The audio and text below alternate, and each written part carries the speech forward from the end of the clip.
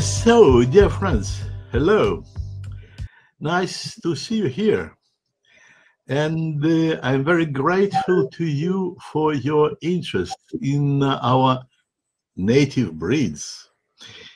It is a special cycle of the lectures organized by the Russian Kennel Club, the Russian Kinological Federation, in the framework of the special program named Responsible Breeding. So we continue this cycle, and today the topic of my lecture is Russian Black Terrier. But before to read the standard and give my comments, I would like to add you something right now. For the deeper and better explanations of the provisions of the standard, I will use the model approach, which includes two models: biomechanical model of the dogs and harmonic model of the dogs. These models give me the possibility to consider the conformation of the dog from two different perspectives, named soundness and harmony. These two models were used for my doctoral dissertation, so you can trust everything what I will be saying about that, because the principles included in these models are not hypotheses. They are scientifically proven facts, and I will use them. So, in the beginning, I'm going to tell you briefly about the biomechanical model of the dogs, which is valid for the majority of the breeds, and the Black Russian Terrier is belonging to this majority. So, Катюш, я вас попрошу картинки. Just a moment, just a moment. Look at the picture at your screen. You will see here the beautiful Russian Black Terrier bitch, which was my best in show at the World Dog Show held in Moscow in 2016. And year before, he was a European champion at the European Dog Show in Oslo. She won the group there under the same world-famous judge. You can see him here, close to this winning couple. And please take this picture in your mind, because in a very short time I will show you how did like the dogs in the beginning. And now I'm ready to go to the biomechanical model. Which pictures do you like to have? This is the picture. How does look the Black Russian Terrier from outside? Mm-hmm. And the next picture, this is the Russian Black Terrier on the move. And now we can see the internal structure of this dog. Now I will go step by step, telling you what is the composition you see in front of you.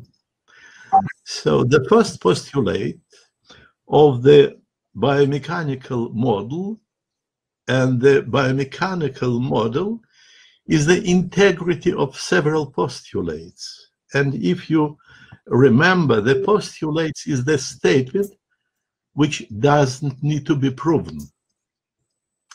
So first postulate, please. Which one? Which picture? This one. Thank you so much. No. It was okay. Yep. Hello, Fabrizio. Nice to see you. Hello to everybody one more time, please. But I continue my set out. So As you can see at this picture, the top line from the beginning of the withers to the tail set is divided by anatomical divisions: back, actual back, loin, and sacrum, is divided according to the ratio 2:1:1. When 2 units fall on the back, 1 falls on the loin, and last 1 falls on the sacrum. Postulates 2:1:1 is very special postulate. It is placed number 1 here not only because of the order, but because of its value, because it's the general index. And using this postulate when breeding, we can get compact body, strong top line, deep chest, and in the first approximations, correct angulations front and rear, and balance between them. Let me call these blue lines as the sides of the pendulum.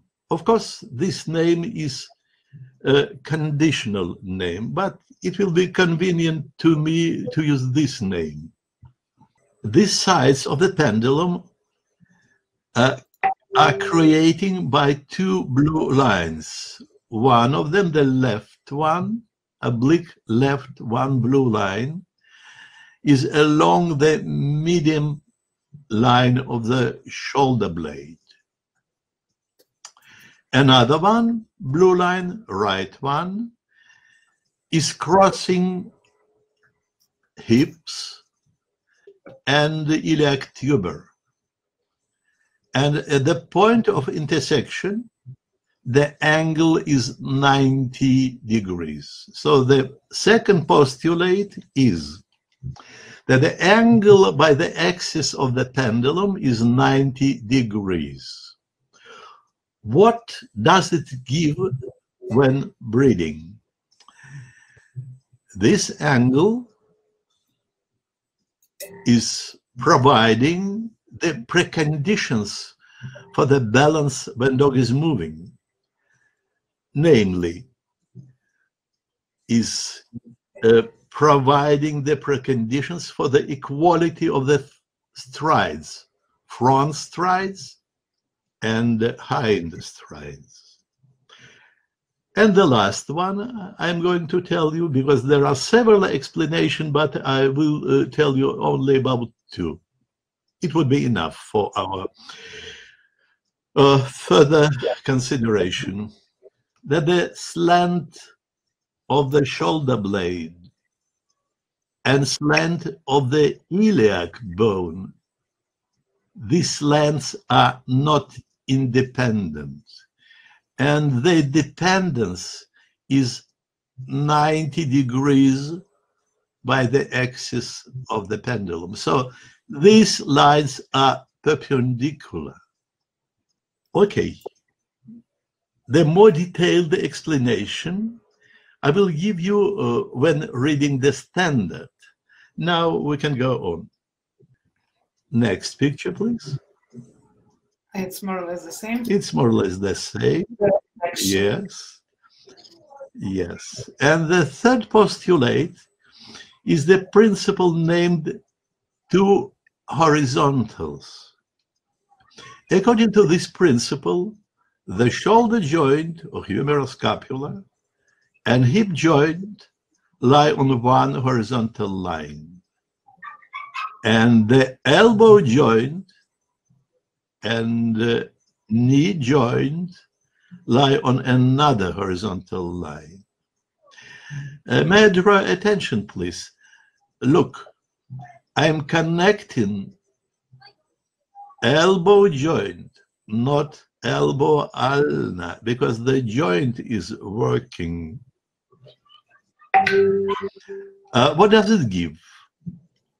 These two lines oscillating contrary in antiphases, and the mutual oscillations compensate each other.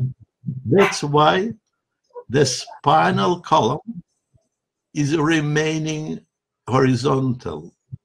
Spine remains level.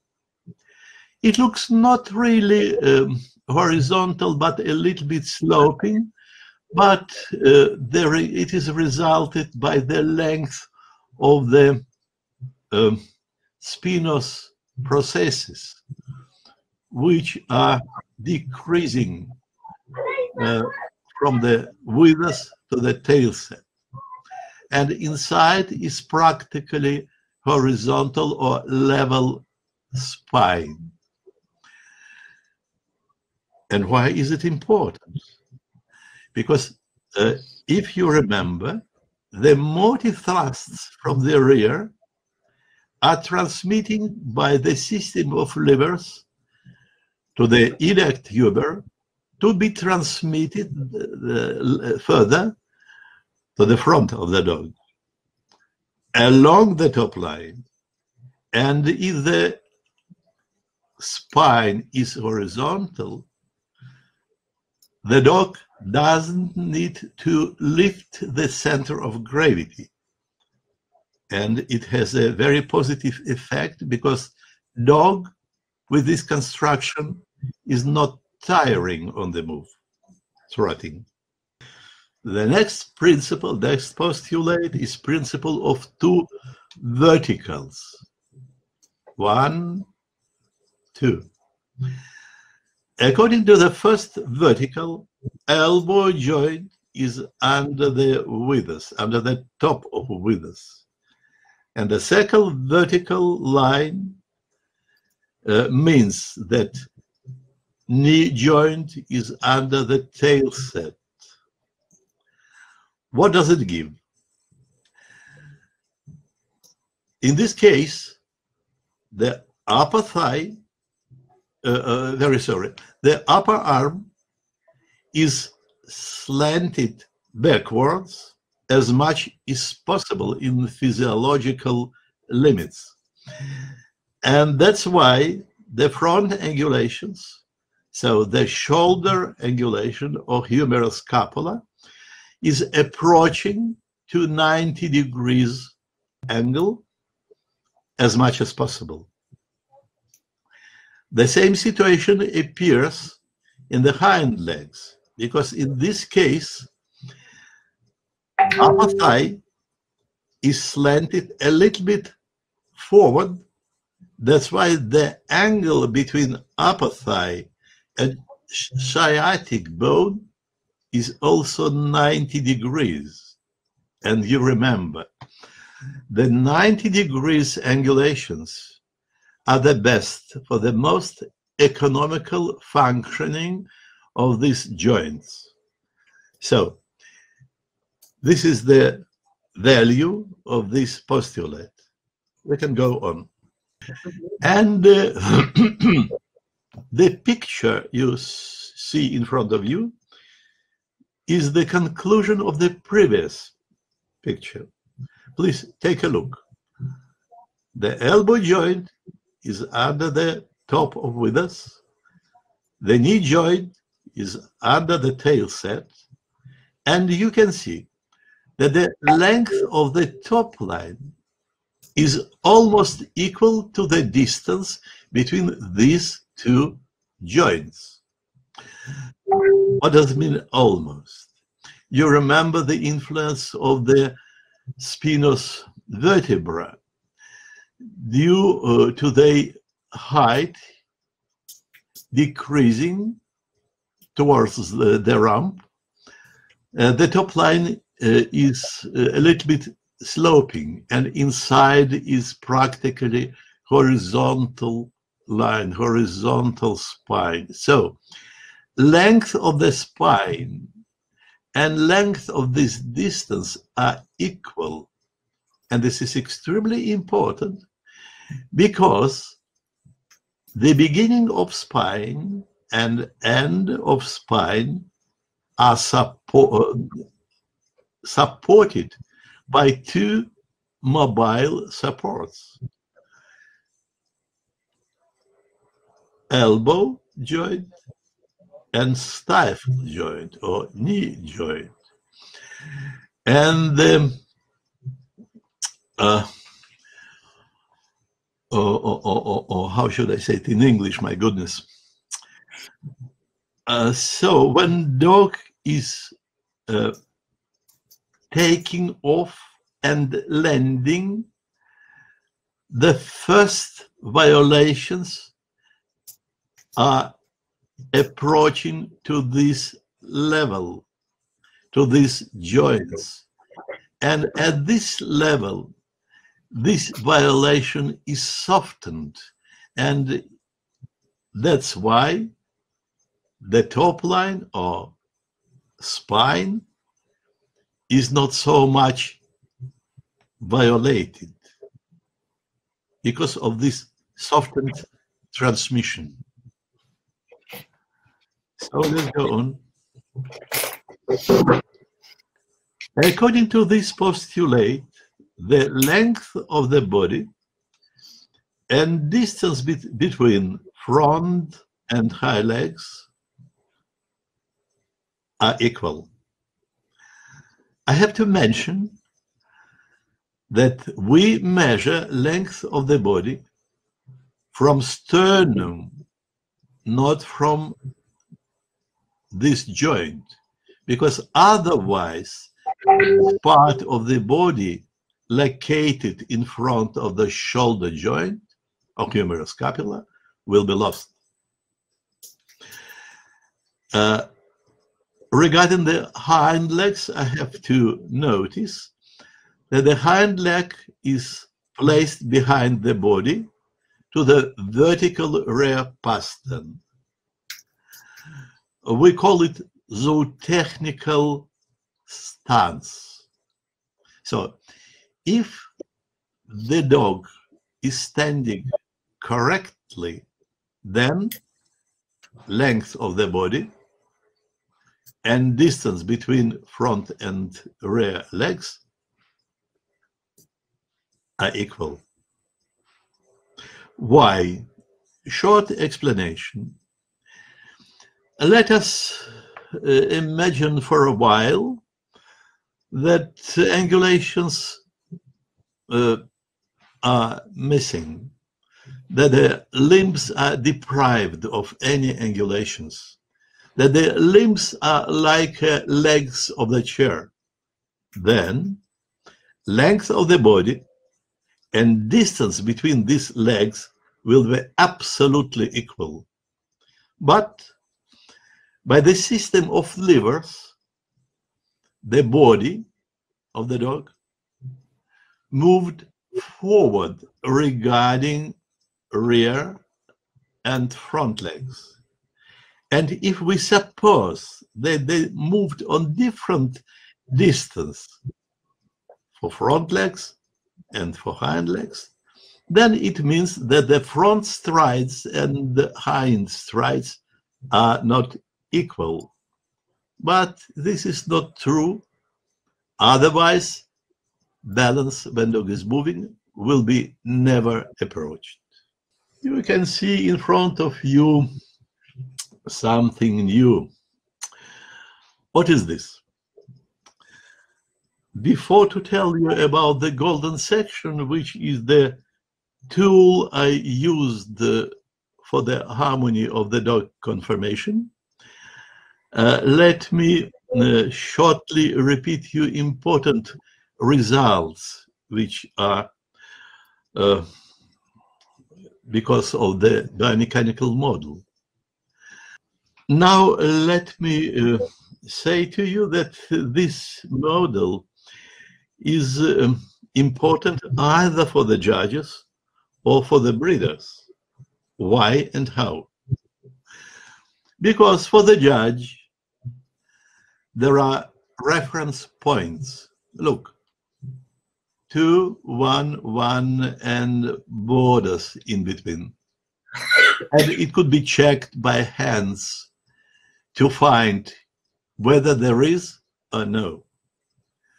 Then the judge will have the objective picture evaluating these top line proportions. Another thing, another reference points are concerning the highest horizontal line, because it is very easy to check if the humeral scapula and hips, hip joint, lie on one horizontal line or no. And the same situation is concerning the lowest horizontal line, whether these joints belong to one horizontal line or no.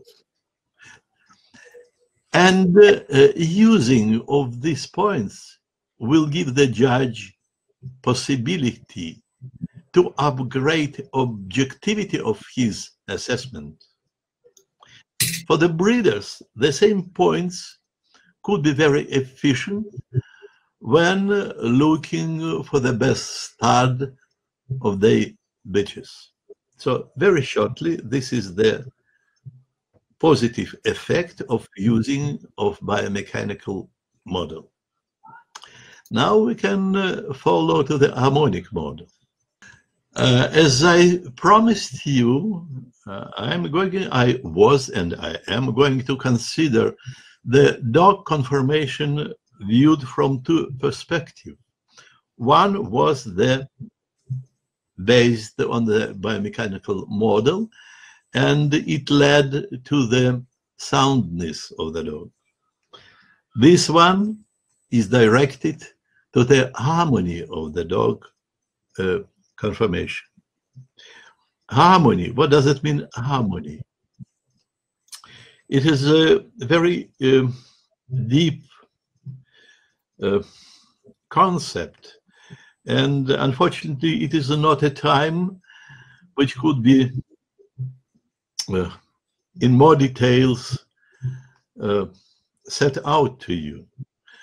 But very briefly, I have to say that the harmony from the formal side is based on the golden section, because the golden section is the universal form building principle. This principle was well known for the ancient Egypt, for the ancient Greece, for the Renaissance time, for the modern time, and there is a lot of examples of its influence. You can find in my book. In English, this book name is Dog Conformation and Its Evaluation, and it is available in UK in Our Dogs. Now, let me concentrate on this formal definition of this principle. And this definition was given by Euclid, which lived 3 centuries before Christ. The segment O1 is divided by point X, this is a small circle, if its biggest part, or 1, this is 1, to its the whole segment length, 1, to its biggest part, or X, this is the X, is the same as biggest part, it is X, to the smallest one. This proportion leads very easily to the square equation, and its positive root, can believe me, or if you like, you can calculate it, is the square root from 5 minus 1, and all divided to 2. If we will calculate the approximations of this number. The third approximation will give us this number, this fraction. Then if I will look for more rough meaning, it will be this one. And the last, most rough approximation will be 0.6 or 3 to 5. Please remember this number. It will be important further in our comments in the application to the standard of the Russian Black Terrier. This number named golden section, this one in the beginning, and this is approximation, where has had the name La Proportia Divina, because it was the topic of the book of the Italian monk, mathematicians, lived in 16th century. He wrote the book named La Proportia Divina, divine proportion, proportion given by God. Leonardo da Vinci illustrated this book, and it was his idea to change the name to golden section, sectio aureo. And namely, this name became famous for this principle. 4 centuries before, another mathematician, Italian mathematician, Leonardo Fibonacci, lived in Pisa, solving one problem, got the sequence. You can see it. It is very easily built. 1, 1, 2. 1 plus 2 is 3. 2 plus 3 is 5. 3 plus 5 is 8, and on. If I modify this sequence, look, 1, then I will divide each previous to the next one. 1, second, 2, third, 3, 5th, 5, 8th. Then, and it is a miracle, the limit of this sequence will be the same number, golden section. So each number of Fibonacci sequence could be considered as the approximation of the golden section. And you can see this is the same number. And now I would like to draw your attention on the initial sequence. Look at the numbers I put in red. 1, 1, 2. Do these numbers remind you anything? Of course. This is considered in the reverse way. 2, 1, 1. So, this is the numbers which are base of harmony. Without these numbers, sequence couldn't be built, and golden section couldn't be approached. So now you can understand why 2, 1, 1 is the ratio according to which the spinal column is divided by its divisions according to this ratio. Now you can understand why that principle is the most important and the most valuable. Because only in this case, 2, 1, 1, we are tuning the harmony of the dog construction, of the dog conformation at the initial level, and then the golden section could be approached. If the spinal column is divided according to another ratio, then never ever the golden section will be approached. So the harmony is based on these two, at these three numbers. So I would call this discovery as the moment of truth. So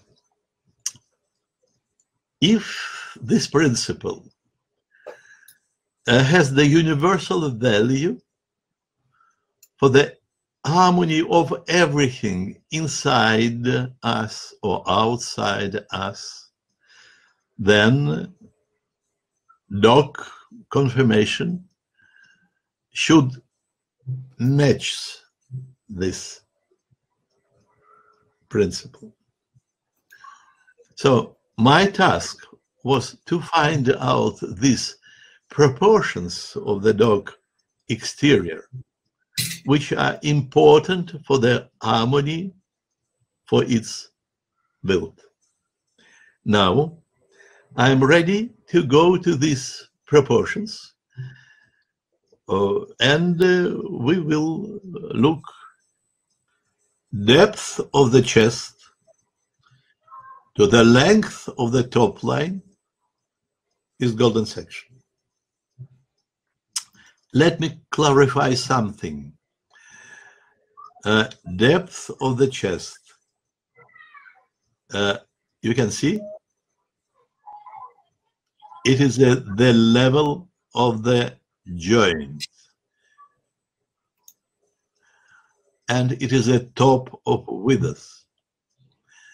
Length of the top line starts from the first thoracic vertebra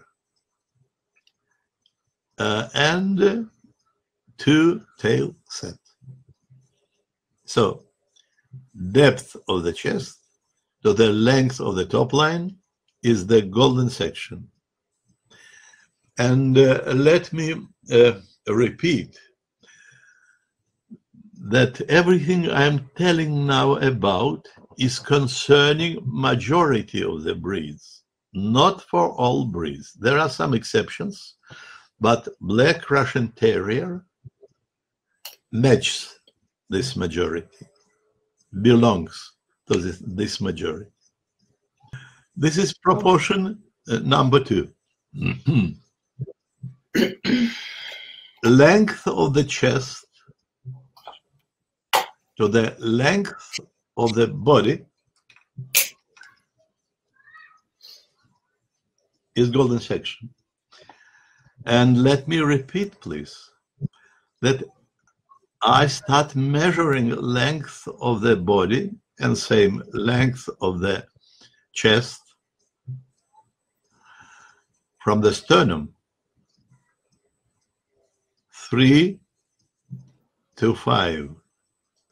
Length of the body to the length of the diameter is golden section, or roughly 3 to 5. What does it mean, diameter? At the picture you can see the blue line connecting occiput and paw of the hind leg placed behind the body to the vertical rear pasta. But in reality, you will have the dog where occiput and this point do not lie in one vertical plane, which should be parallel to the longitudinal axis of the body. So, and this line is the projection of the initial line to the vertical plane parallel to the axis, longitudinal axis of the body. And this is a roughly 3 to 5. Length of the body and distance between front and hind legs are equal. Why did I include this picture in the harmonic model now? Because it could be interpreted like 1, 1. And how it was constructed, I have already given you the explanations, so we can go on. Height at elbow to the sum of head and neck is golden section. Please pay your attention. This is the elbow joint, not elbow ulna. And the last harmonic proportion is girth of the muzzle to the girth of the skull is golden section. Girth or circumference, if you like it more. Okay. This is the end of the model approach. I do not give you any comments to each of them because, as promised, it will be done very briefly. But in some details, it will be considered when reading the standard, when needed. Okay, now, what we have now? Now we see the dog on the move. Please enjoy this picture. And I will tell you nothing about this dog on the move right now. I will come back to this picture when reading the standard in part of movement. And now, very interesting picture. This is the book of standards issued in 1970 by the Working Dogs Federation with all standards. And this is the standard of the Black Russian Terrier. It was its name that time. And you can see the pictures. Катюша, можно еще раз самую первую картинку, с которой мы начали, где было название сегодняшней лекции? Look, this is the example of perfection. Can you imagine that this dog, if is offspring of the dogs illustrated the standard in 1970? Can you imagine how huge work was done on this way?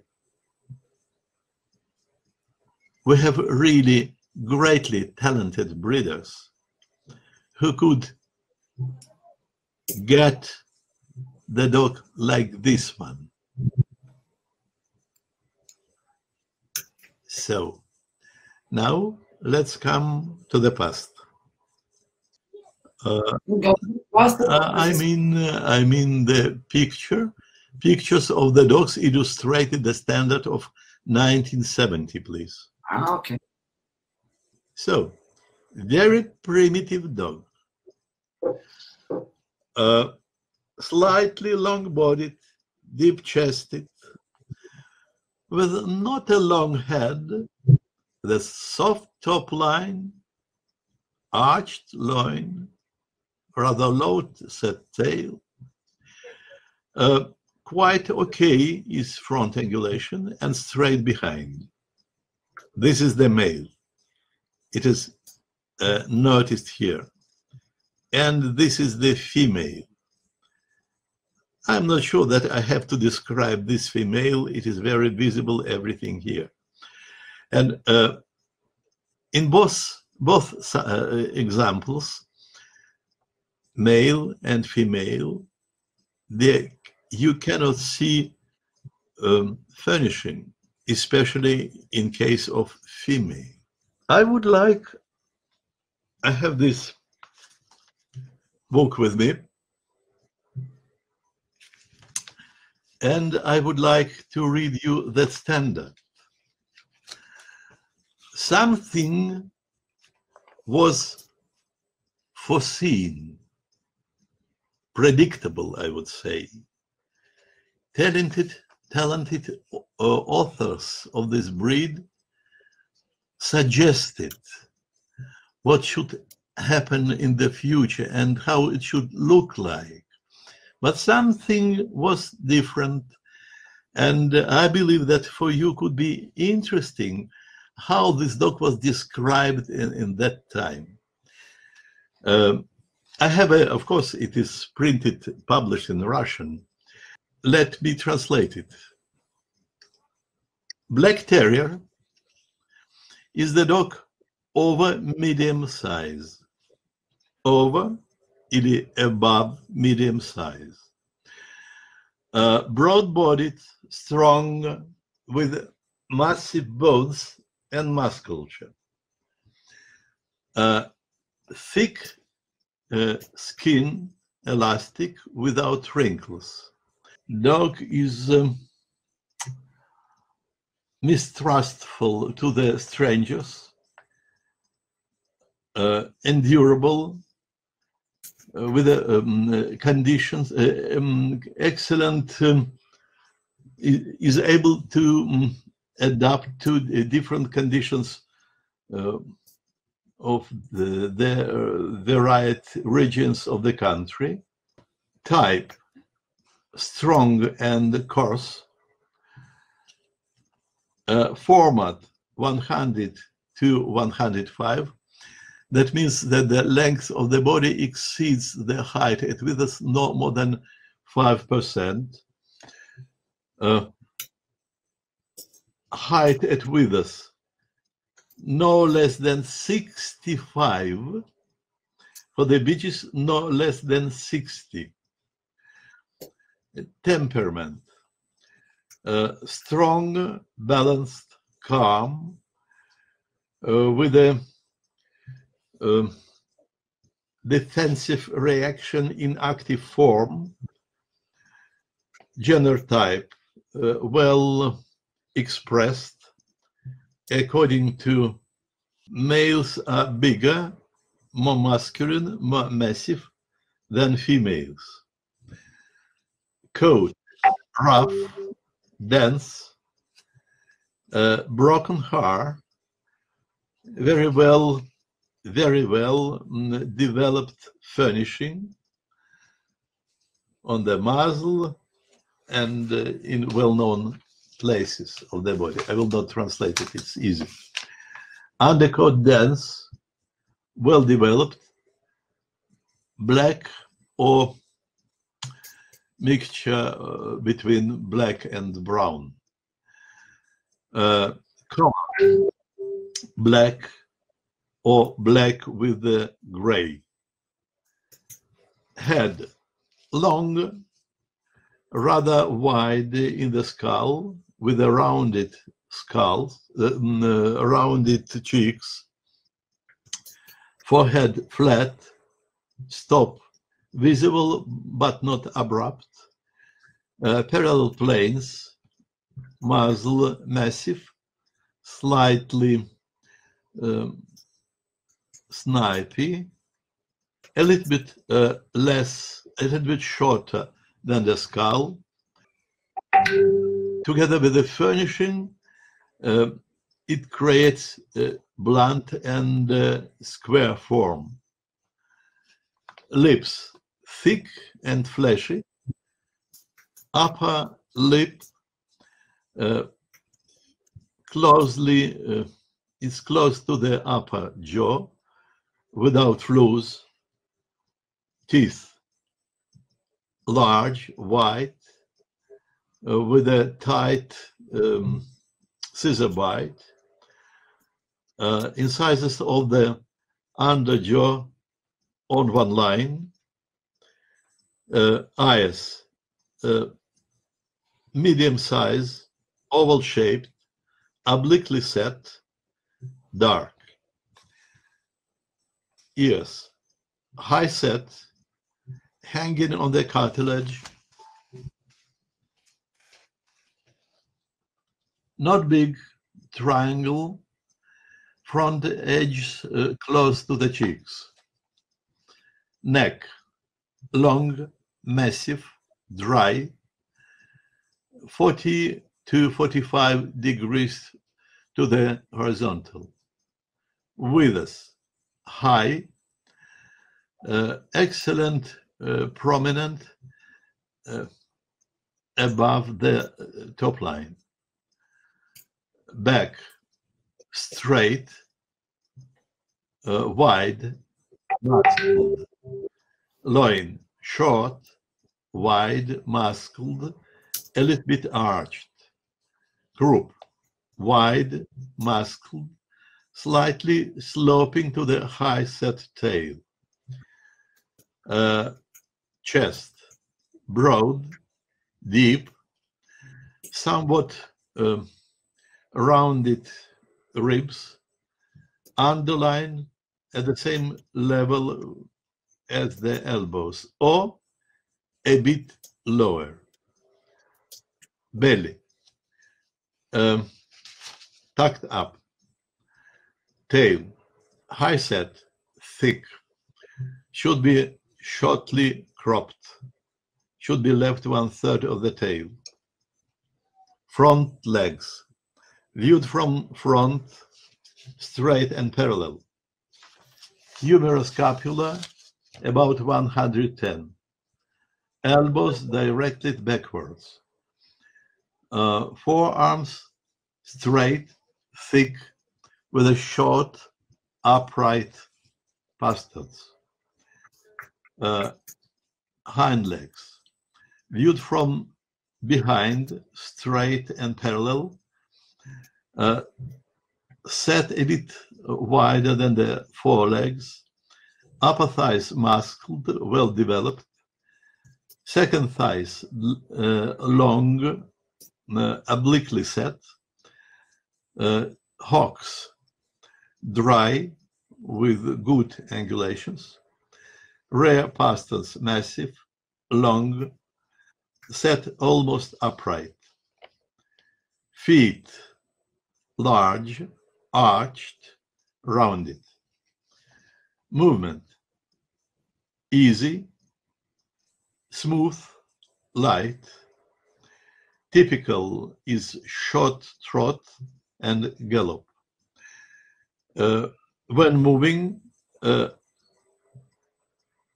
legs should be parallel with some convergence of the forelegs to the median line.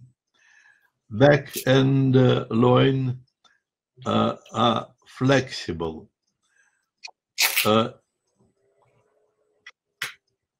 Disqualifying folds, all deviations from the scissors,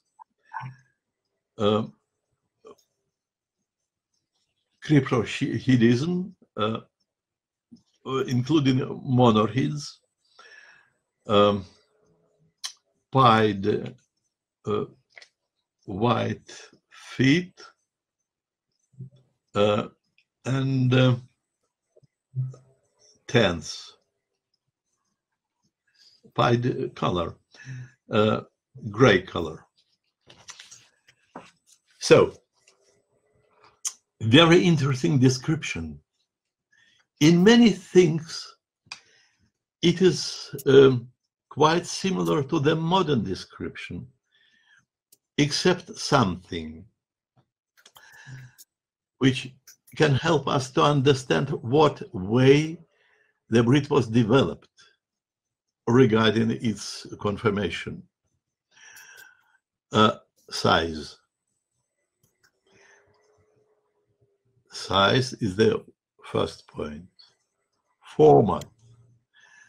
The old Russian Terrier was practically square-bodied, and the modern is somewhat long-bodied. Furnishing was described as desirable with a good developed furnishing, but in reality it looked like we can see at the screen. And of course, desirable things like angulations, front and rear, were described absolutely correctly, very similar to the modern description, but in the reality, the dogs were primitive with the angulations far away from the desirable. One more time, I would like to express gratitude to the breeders of this breed, which were so talented that could modify that primitive dog to the dog close to perfection. At the moment, the quality in the average of the black Russian Terriers is really very high, and sometimes for the judges, even which are the specialists of the breed, it's not easy task to place them, to choose the leaders. Many of them are pretending to be leaders. Okay. Now what? I think we are ready to go to the modern standard, to read it, and to give the comments. The modern version of the standard of the Russian Black Terrier is confirmed by the FCI in 2011. And the picture illustrated the paragon of the breed. You can see famous dog. I don't know if you have in front of you the standard, but when you find it, you can remember that the name of this dog was Chris. He was triple world champion, triple European champion. He was international champion, club champion, multiply champion, and he was a great producer. Even in his origin, he was practically a result of outcross. So his value as the stud dog was magnificent. And the beach illustrated our lecture today in the beginning is his great-granddaughter. Brief historical summary. The Russian Black Terrier was created in Russia during the late 1940s and in the early 50s by selective interbreeding of breeds like the Rottweiler, Giant Schnauzer, Elder Terrier, and Newfoundland dog. The Giant Schnauzer is considered to be the main ancestor of the breed. The initial breeding was supervised by the military sinological school outside Moscow, and the dogs were based in the kennels named Red Star. The aim of the creators of the breed was the development of the large, brave, strong, and manageable working dog with a pronounced guarding instinct, a dog which could be useful for many services and adapts well to various climate conditions. The breed was recognized by the FCI in 1984. This is the official breed summary. I would like to add something to this story. Of course, dogs were used to create this breed that time, did like differently than today. And some of them, like in Newfoundland, was mainly not a purebred dog. It was mixed with a shepherd. I would like to say German shepherd, but it would be not 100% correctly, because the German shepherd at that time transformed into the East European shepherd. It's another story, and let me don't go deep in this story. So it was breed which we called in Russia Moskovsky Водолаз, mixture of the Newfoundland and this East European shepherd. Maybe some of Newfies were purebred dogs. It is not clear now. Rottweilers of that time were more short-bodied than today and smaller, not so tall. Elder terriers were almost similar, of course not so perfect in outlines, but it was the time after the Second World War, and the creators of this breed could use only what they had. And the last one, giant schnauzer, was also a little bit primitive and not so tall. This is about the ancestors. And the dogs in the beginning were very angry dogs. It was difficult to rule them, and it was a very hard job, due to which the temperament and the outlines of the Russian Terrier were modified so much. In the beginning, the dog, this breed, was bred in the kennel Red Star only, and it was created for the military purposes. That's why his coat couldn't be with the specifics of today, with a lot of feathering. It would be not convenient to use them for military purposes. Also, grooming of these dogs by soldiers couldn't be done the best, and you understand that the dog could be healthy all the time, deprived of any skin problems. So it's easy to understand why its coat looked like the pictures illustrated the old standard. But with the years, some dogs came to the hands of the lovers of the breed, which lived outside Red Star. And it was possible due to exchange between the working clubs and army. The army was interested in the shepherds, in the East European shepherds. And the breeders of these dogs let the dog grow up to the determined age. And this dog were sent to Red Star, and as they exchange, these breeders could get black Russian terriers.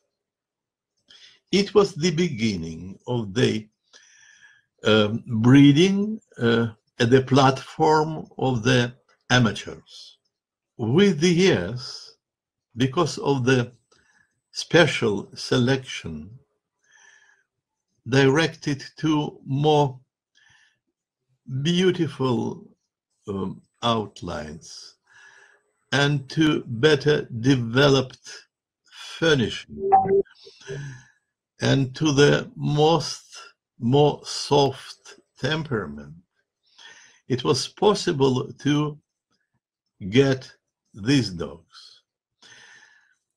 Try to compare. Dogs illustrated the old standard were belonging to the 70th of previous century. And the Chris, you remember, he is put in the standard as the paragon of the breed, was born, if you remember correctly, I remember correctly, in the beginning of the 90s. So only 20 years needed to transform that primitive dog in this beautiful specimen of the breed. This was the way. General appearance. The Russian Black Terrier is a large dog with a slightly long body and very athletic build of a robust type and hardy constitution. You can see immediately the difference. Previous standard, the dog was above medium size. Now it is a large dog. It is symmetrical with a large head and compact body and a voluminous and deep chest. Differences between the sexes to be clearly defined. Now it's the time to clarify something in the context of this description of the general appearance. You can see, once again, the top line proportions.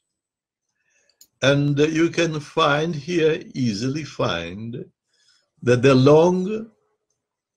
loin is short. It is a 1/4 of the top line. Short loin is the reason of compact built dog. If loin, like here, like it should be in Black Russian Terrier, is short, that means that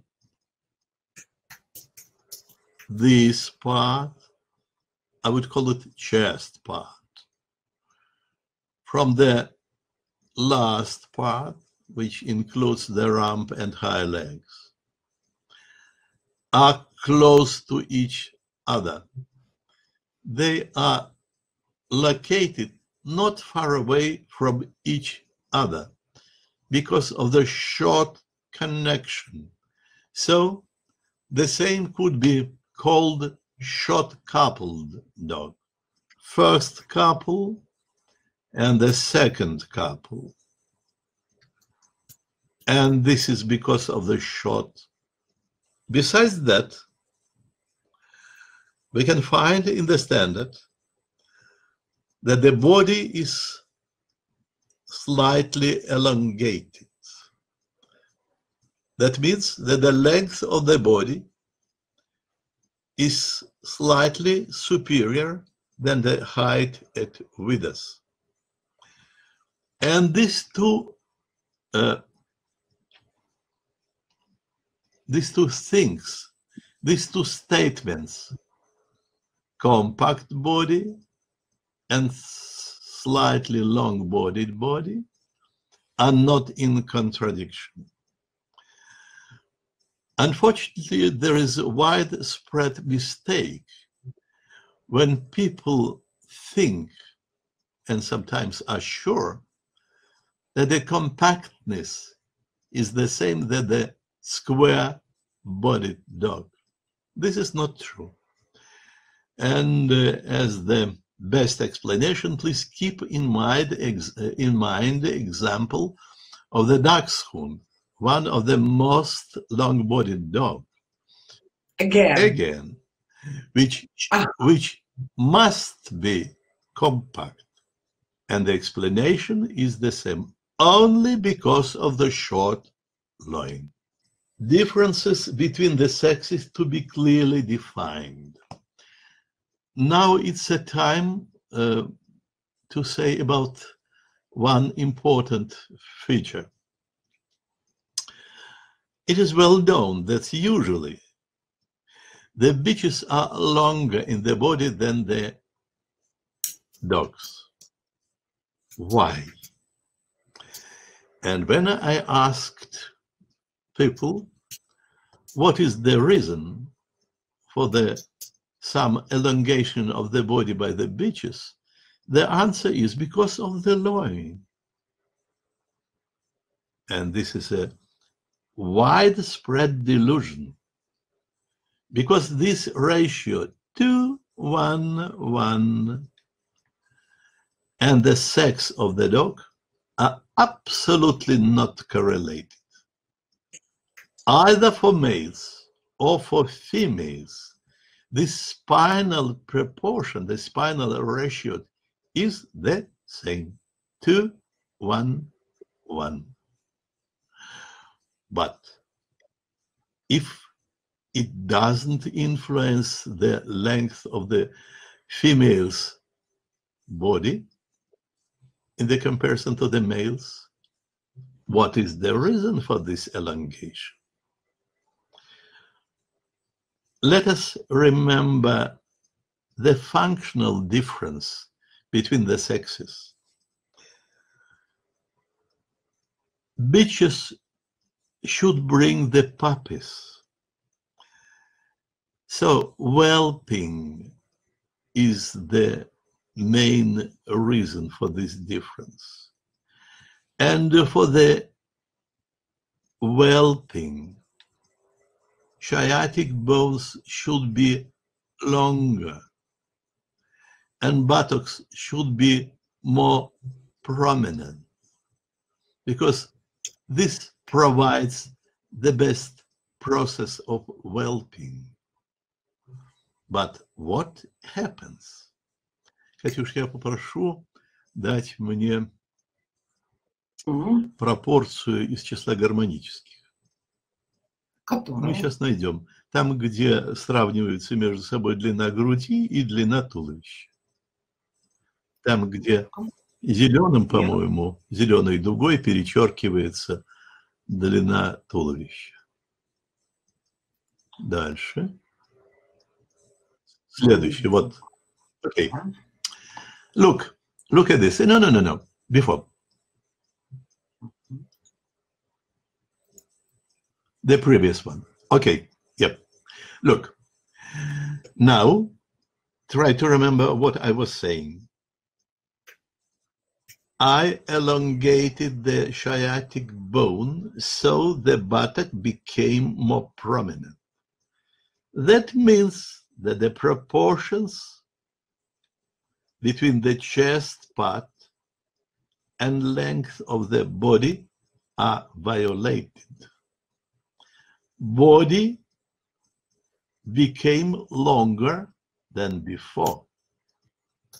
That means that there is no more 3 to 5. There is now 3 to 5 plus something, and golden section is violated. And how we could restore the balance? How could we restore the right ratio? Only one way. If we will add some more prominent forechest, lengthening the chest in front, then we will restore this proportion in the accordance to the golden section. That's why in the bitches, forechest is a bit more prominent as well as the buttocks. And these lies are becoming more soft, more smooth and soft, which is more typical for the females. And males have more hard outlines, and the females have more soft outlines, which is more feminine, like it should be. I believe that my explanation is exhaustive and everybody understands what I meant. So coming back to the beginning of the standard, general appearance. So, not only. Катюша, я попрошу теперь следующую, даже через одну картинку. Там, где сравнивается высота в локте с суммой длин головы и шеи. Это, мне кажется, не через одну. Да? Вот это, через две. Давайте через две. Вот, спасибо. About the difference between the sexes. Height at elbow to the sum of head and neck creates golden section, or is created by the golden section. By the males, head is longer and larger and more massive. By the females, head is a bit shorter, smaller, and not so massive. At the same time, the bitch's neck is in the average longer than in the dogs. Thus, the sum is remaining the same. Smaller head plus longer neck, and the result is the same as before. And vice versa, for the dogs, larger head plus shorter neck, and the result will be the same. And this ratio between height at elbow and sum of head and neck will be not violated either by males or by females. So let's go on. Important proportions. Length of the body slightly longer than the height at width could be more pronounced in females. This is already what was explained. So now you understand the sense of this statement of the standard. Depth of the chest should not be less than half the height at width. Length of the depth of the chest, I read it. Length of the head should not be less than 40% of the dog's height at width. The muzzle is slightly shorter than the skull. I go a little bit ahead to the description of the legs. When it is mentioned that the distance from the elbow ulna to the ground is equal to 50 to 52% of the dog's height at width. Look, it is really clear, because ulna of elbow is located higher than the joint, and this height at elbow is really more than the height at elbow. And then dog looks, no, it's better to explain another one. But dogs looks a bit stocky.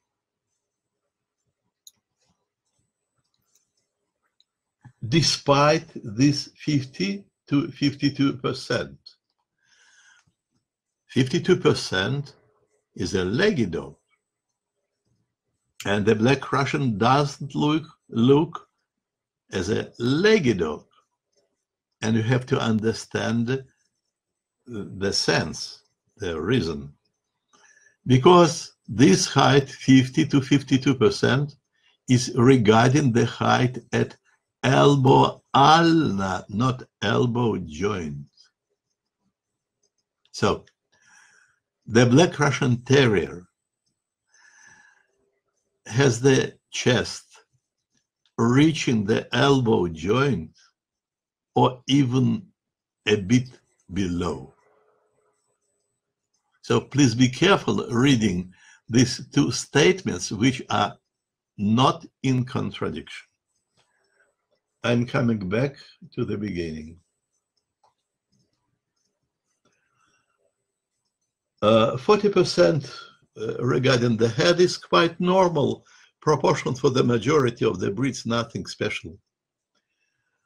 Muzzle slightly shorter than the skull.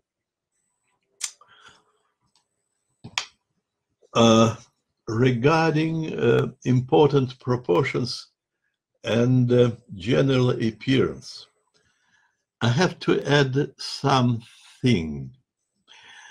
Look, the ancestor of this breed were so different.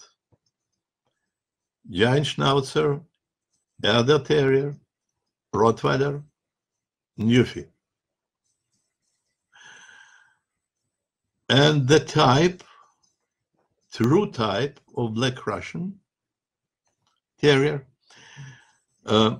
is described as the rather stocky, massive dog with a big head. With a, it is a dog broad bodied. I would say that the Russian Black Terrier could be considered as the huge Schnauzer,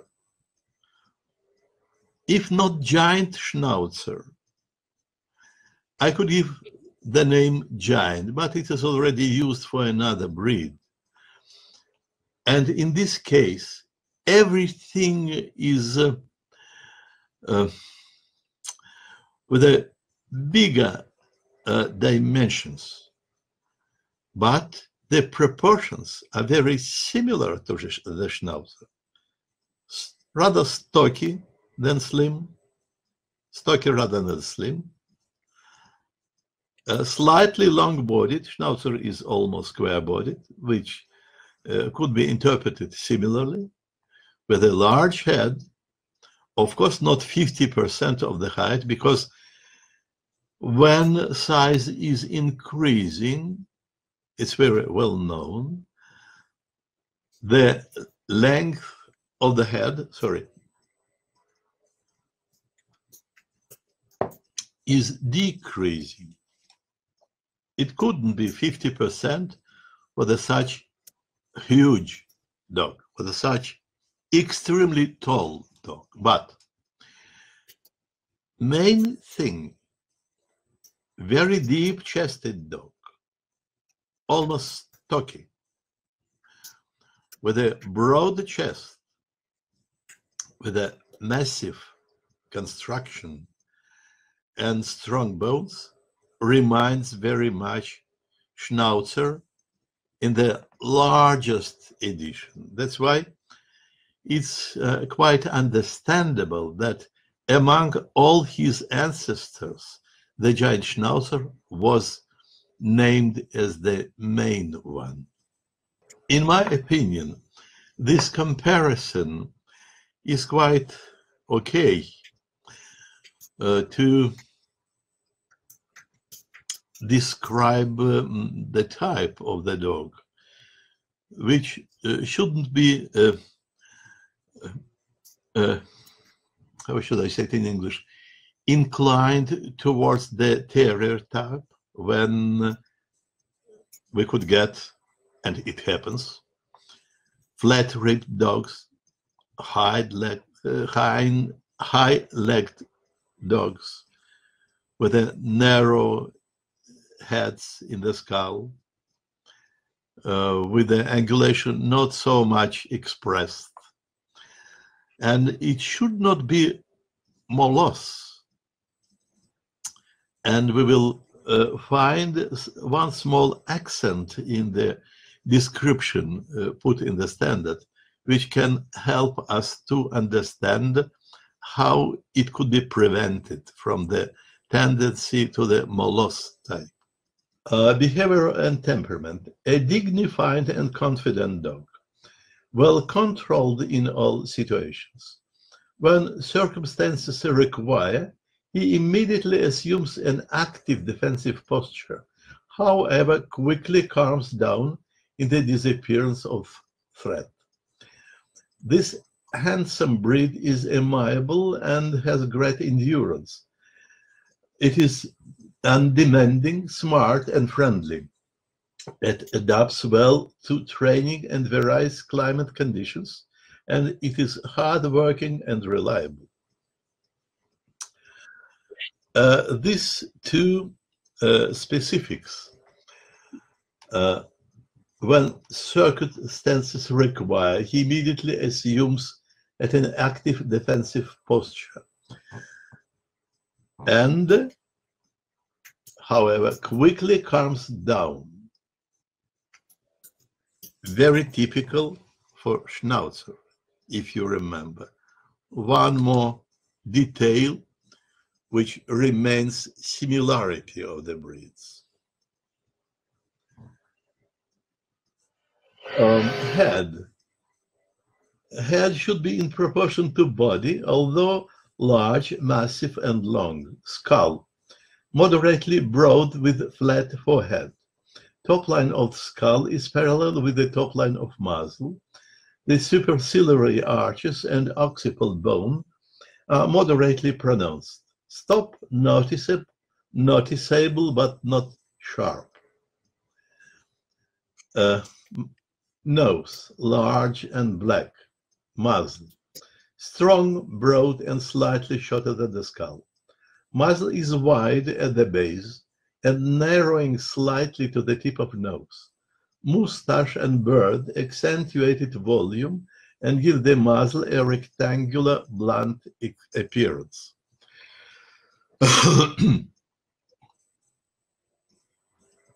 Try to remember the old description, which was quite similar. The main features are the same. Remained. Lips thick, well pigmented and tight. Lip rims dark. Jaws, teeth. Large white teeth that are tightly adjacent to each other. The lower incisors positioned in one line. Full dentition, 42 teeth. Scissors white, cheeks, dry cheekbones with a rounded but not pronounced cheeks. So I would say that the head has, in general, viewed from front and from above, a rectangular shape, which is not interfered with the developed skulls. So, including developed skulls, accentuated by well-developed moustache and beard, it has a rectangular shape. Eyes, medium-sized, oval-shaped, set straight and wide apart. Dark color, wide apart, matches the muzzle nose bridge white at the root, at the base. Dark color of eyes. This point, it's a rather difficult point. And one of the most typical faults in the population is the eyes color. Quite often we can find rather light eyes. And this is the requirement, dark eyes, which should be considered, which should be kept in mind very carefully. Because eyes color, as everything concerning pigmentation, is correlated with the nervous system. It is not a time to give you the details of this explanation, but one more time, should you need it, my book has this position, this point, and this explanation.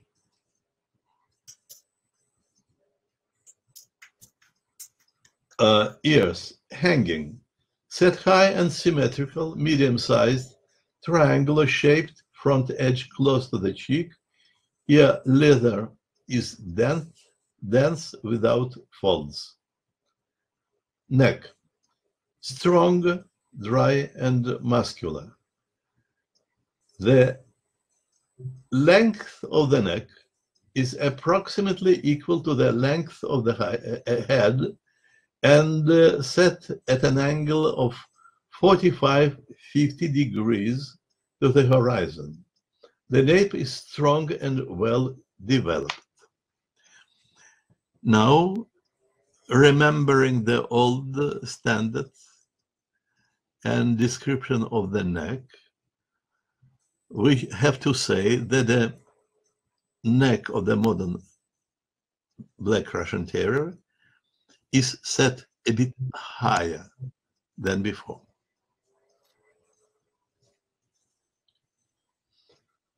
Body, solid, deep, and voluminous, well balanced. Solid body is the synonym of the compact body. Usually when describing this term, we notice that the top line is very smooth from the withers to the tail set, without the possibility for the eye to find out borders between back, loin, and sacrum. This line looks like one whole. Solid body and so-called solid top line features should be considered together.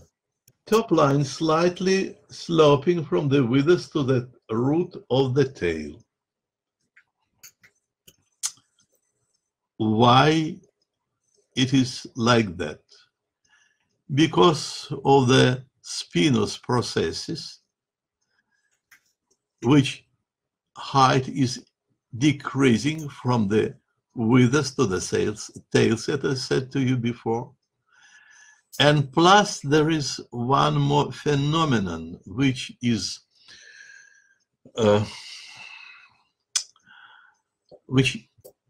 giving, how should I say it better, which prevents to the overbuilt dogs, either when standing or when moving. I will consider it with more details coming to the limbs construction. But now I would like only to point this position. It is a preventive measure against overbuilt construction. Withers, high and well developed, more pronounced in males than in the females.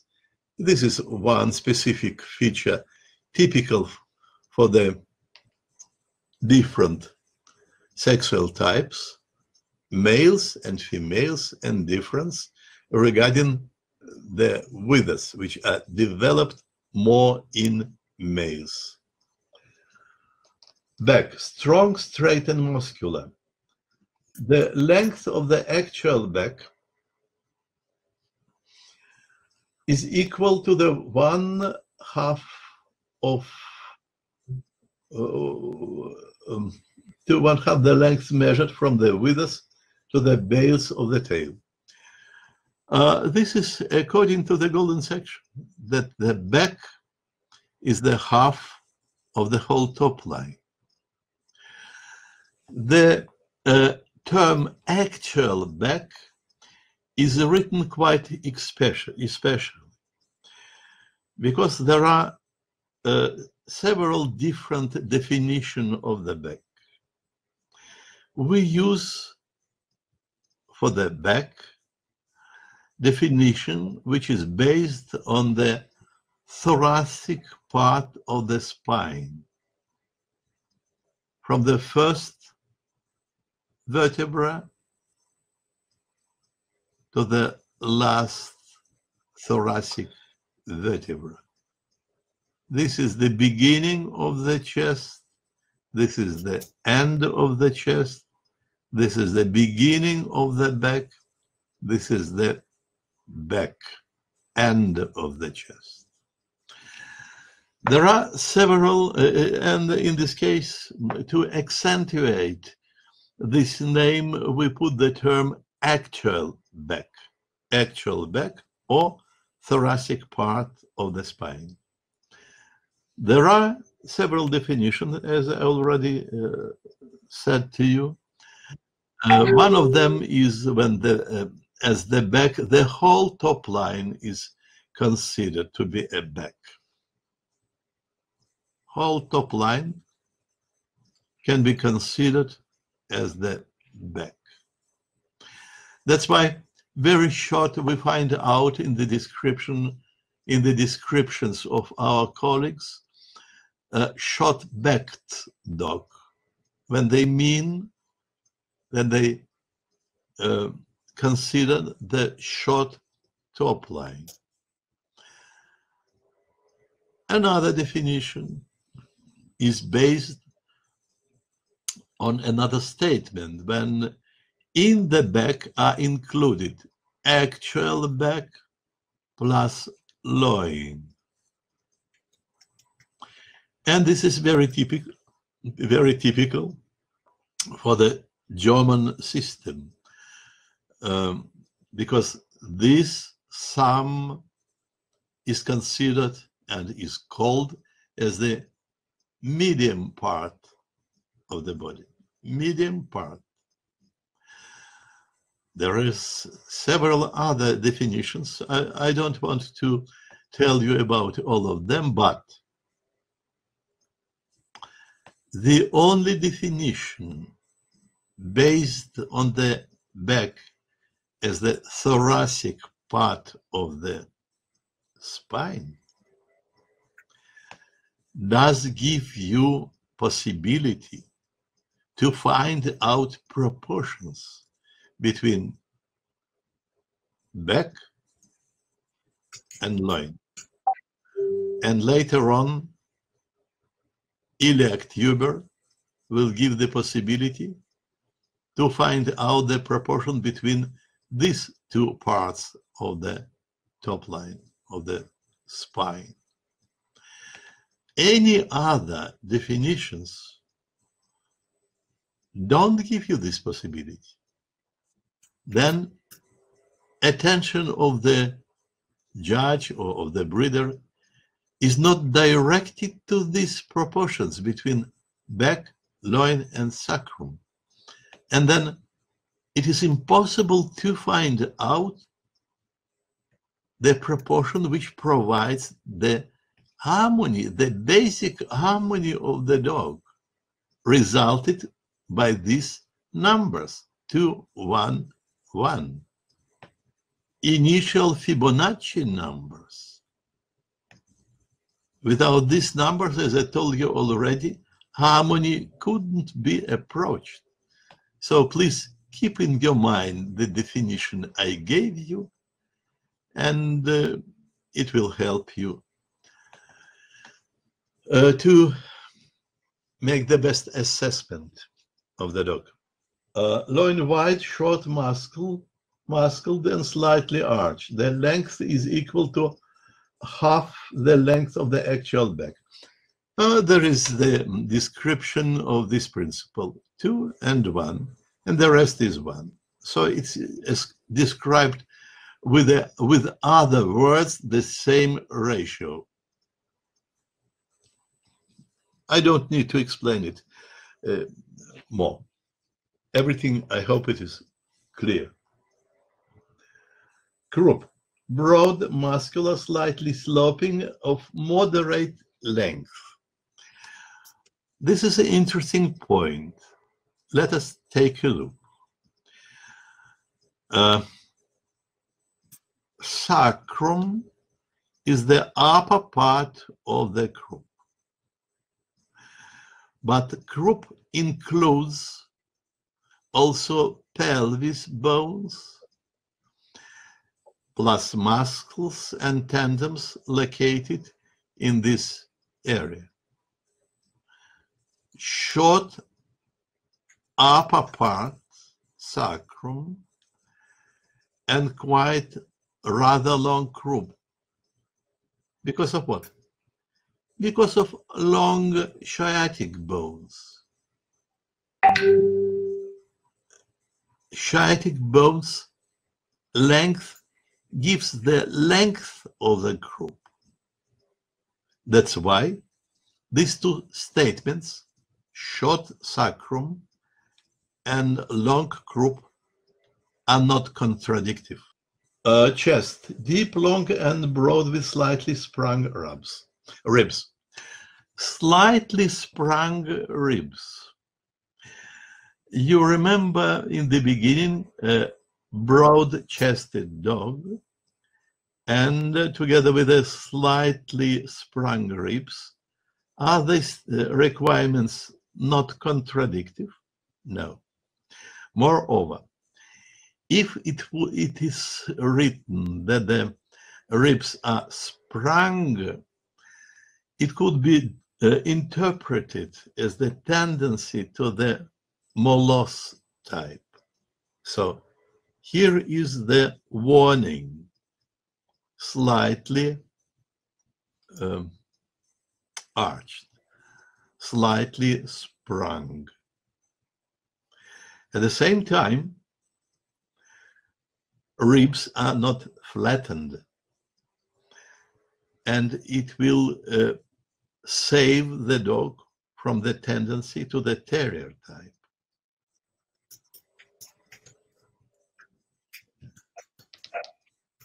Shape of the thorax in the cross-section is oval. The breastbone is long, and the forechest slightly extends. The shoulder joint and is well muscled. Like here is painted. Deep chest, you can see breastbone is at the level of the elbow joint. Underline and belly on the same line as the show joint or slightly below. Belly moderately tucked up. Flanks only slightly developed. Tail. Sorry for this cropped dog. I belong to the last century, when this breed, as well as the many others, were docked. And for me, it's quite natural to see this picture. So I beg your pardon, but dog is cropped here. I lack the requirement on the standard. Let us read it. Thick at the root and set high.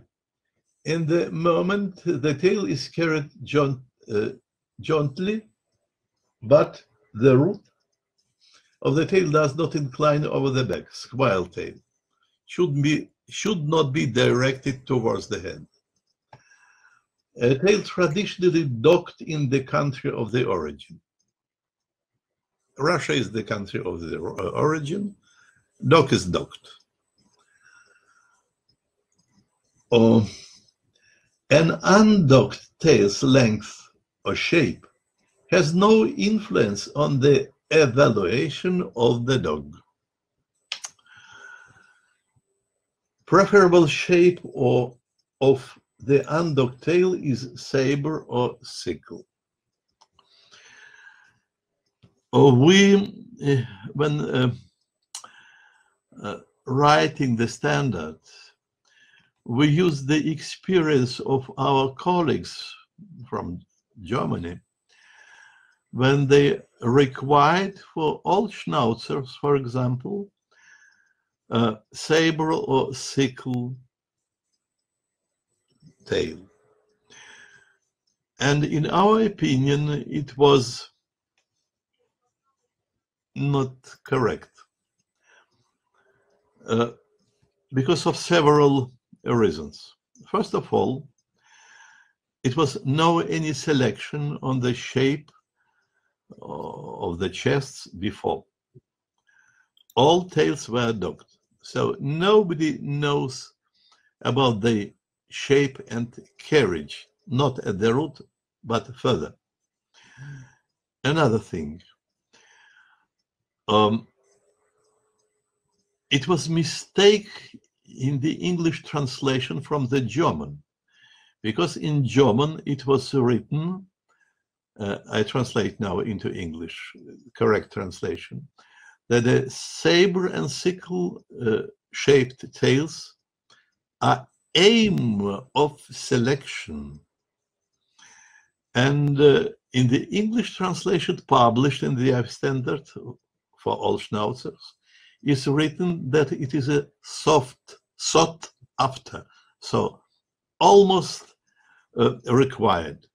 Is a big difference, and should pass some time and some specific direction, selection directed to the desirable shape of the tail before this shape will be approached.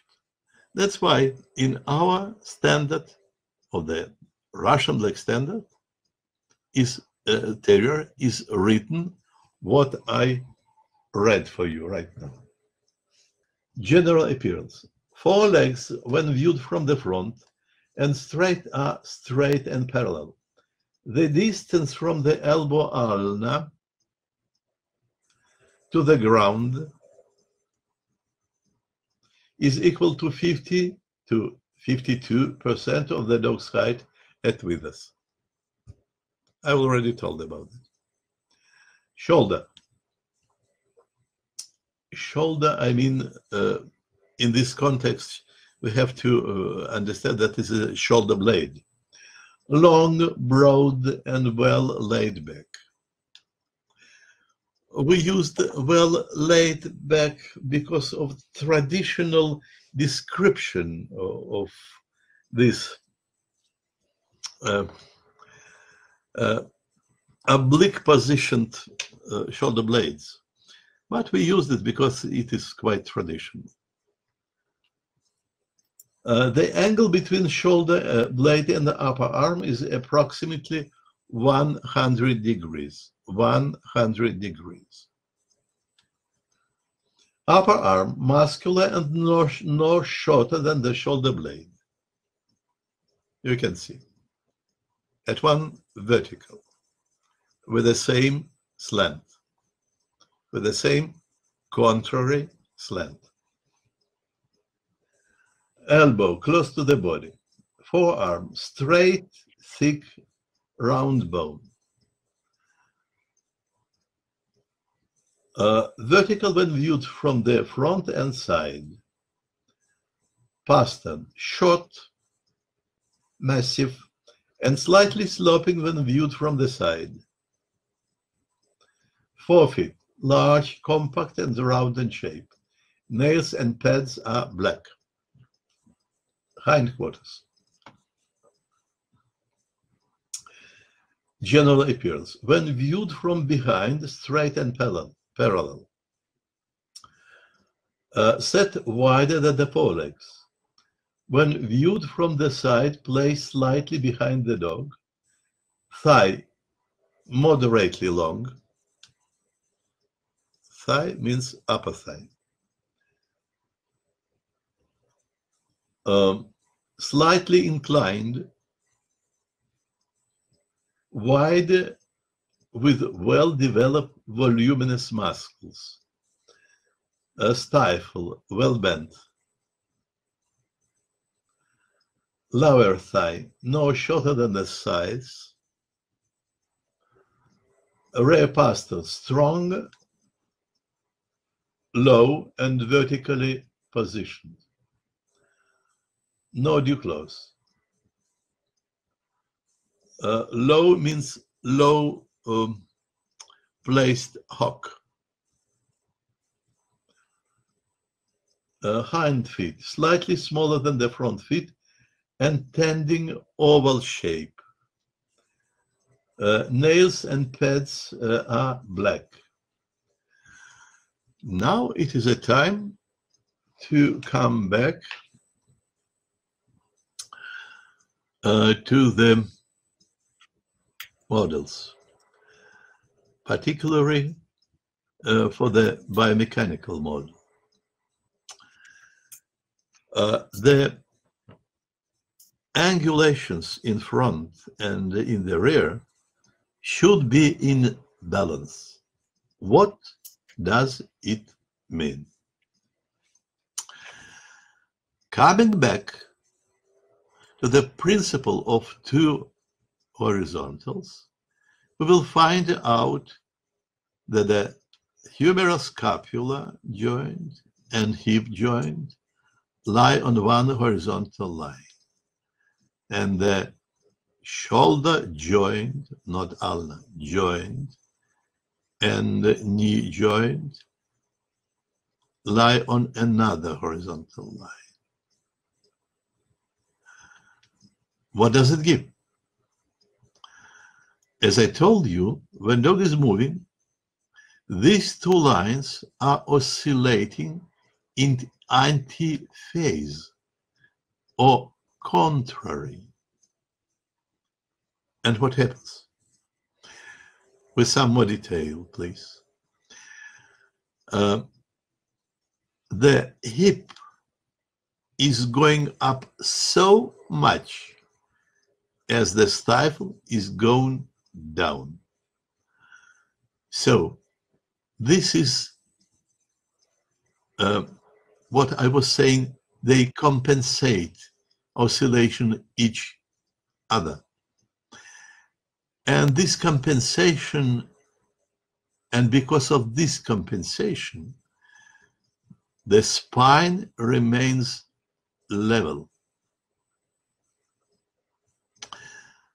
I explained already why is it important, and I don't think that it is necessary to repeat it. But should you have any questions after my lecture, you can ask me one more time.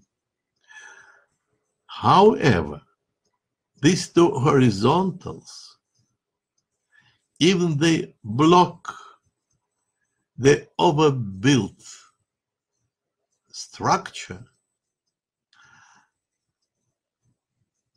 cannot provide the optimum slant of these two elements to provide the best meaning of front angulations and the rear angulations.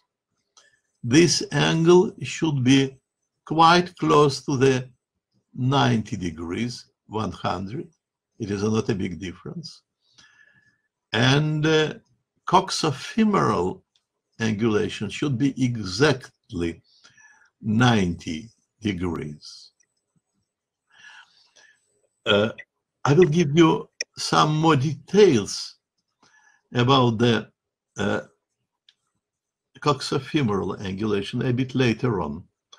Катюш, я вас попрошу потом дать мне отдельно картинку со строением таза, хорошо?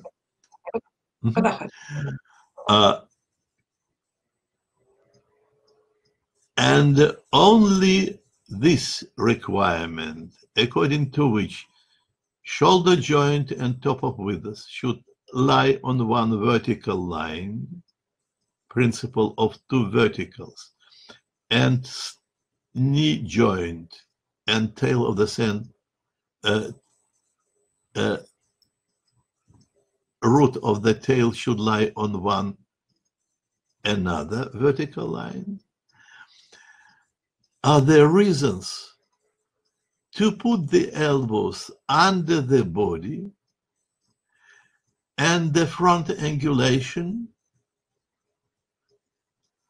be developed more close to the 90 degrees, and the slant of the upper thigh regarding this construction, this coxofemoral angulations will lead to the 90 degrees in this case. So, two horizontals provide level spine, and two verticals create the preconditions for the best angulations in front and in the rear. But because of sometimes a little bit too much angulated rear limbs, we mentioned this sloping position of the top line. Look, when hind legs are unbending, the rump is getting higher, and high withers is additional reason to prevent the overbuilt construction. If the angulations of the rear will be less, this sloping top line would be not so necessary, not so required. And when they are so much angulated, when they are unbending, the rump is going much more high, and the sloping top line is additional preventive measure against overbuilt construction. Катюш, дайте мне теперь, пожалуйста.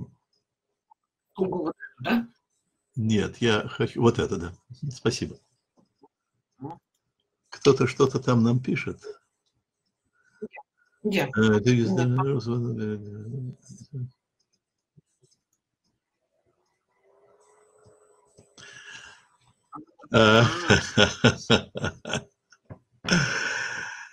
Italian rules for the good harmony. So it is not enough to have the feeling for the good harmony. It is required to know the rules of harmony. There is an example, very parallel, but anyway, which could clarify my position. A lot of people are talented, are gifted by music ears. How many of them are musicians? How many of them are professionals? Only those who studied theory of harmony. Here is the same.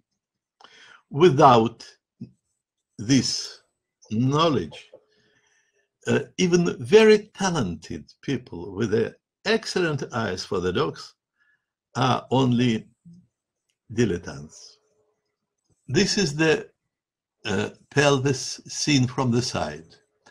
This is the iliac bone. This is the sciatic bone.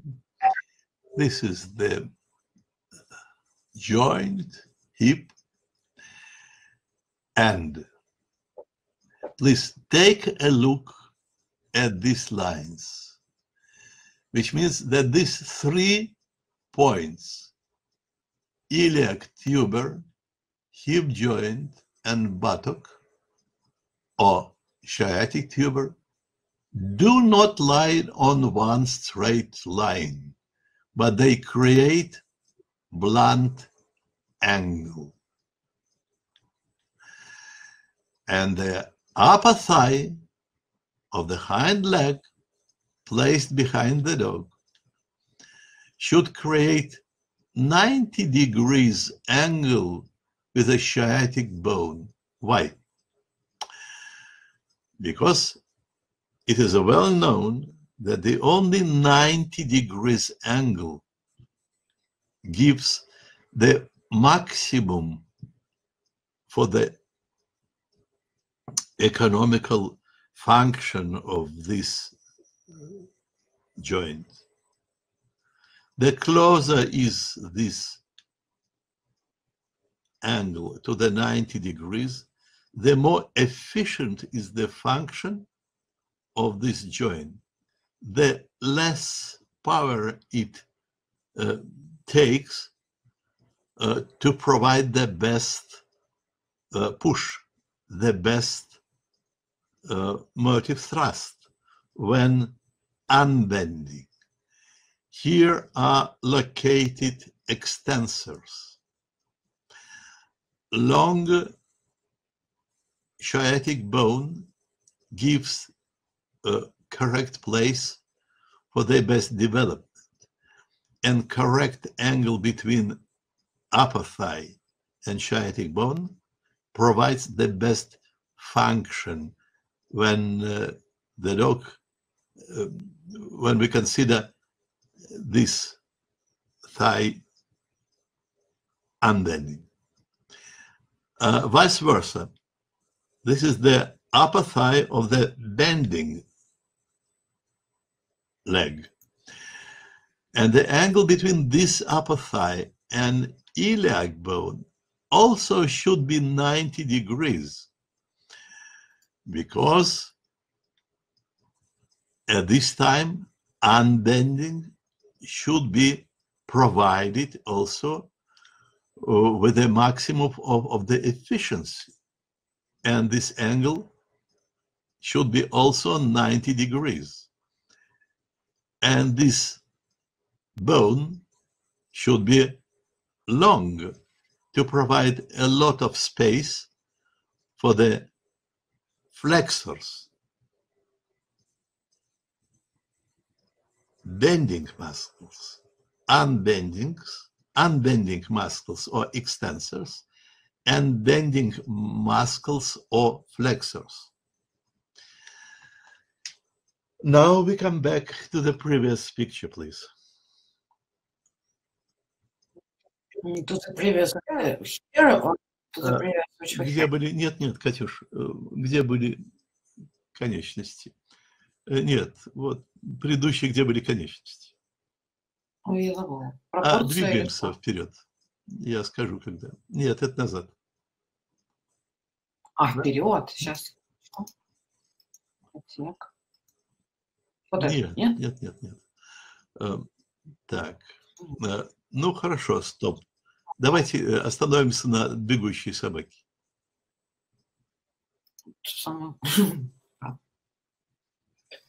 Да, замечательно. So we can see now how it works. Now it's clear why should I tell you about the postulates belonging to the biomechanical model. Look, 2 horizontal lines. they provide the condition according to which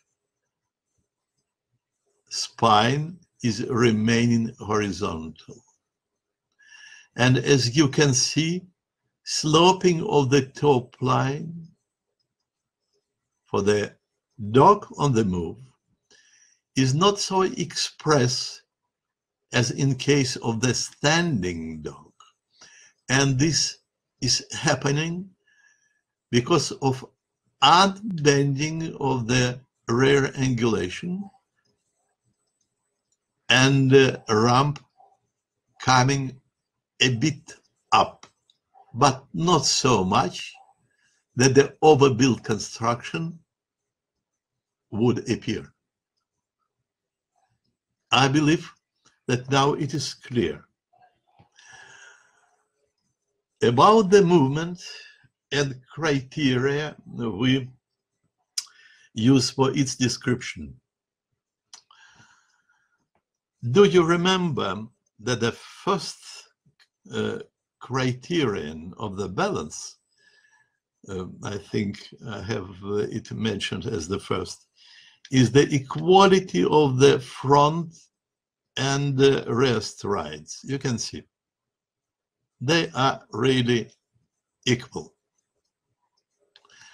Then I told you that the blue lines, blue oblique lines, determine or provide the preconditions for this equality. And beside that, they determine the borders of the swings, dog on the move, close to the ground. Swing or range, if you like this word better. The third thing is the vertical line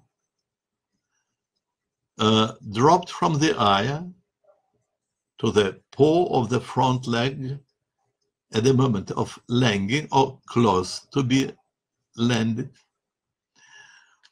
And this vertical line, on one hand, could be interpreted as the criterion of the extension trot, well extended trot, and on the other hand could have another explanation.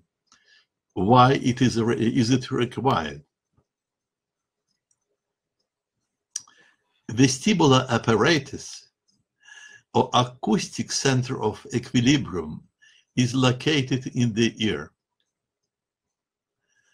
Quite close to the ear is located the eye, and the eye is in advance to this vestibular apparatus. That's why at the moment of landing, the equilibrium will be approached. It is another side of this explanation. First, could be used, could be interpreted as the criterion of the well-extended trot. Another side is the explanation why is it required to be in advance of the location of the vestibular apparatus and provide equilibrium when dog is landed.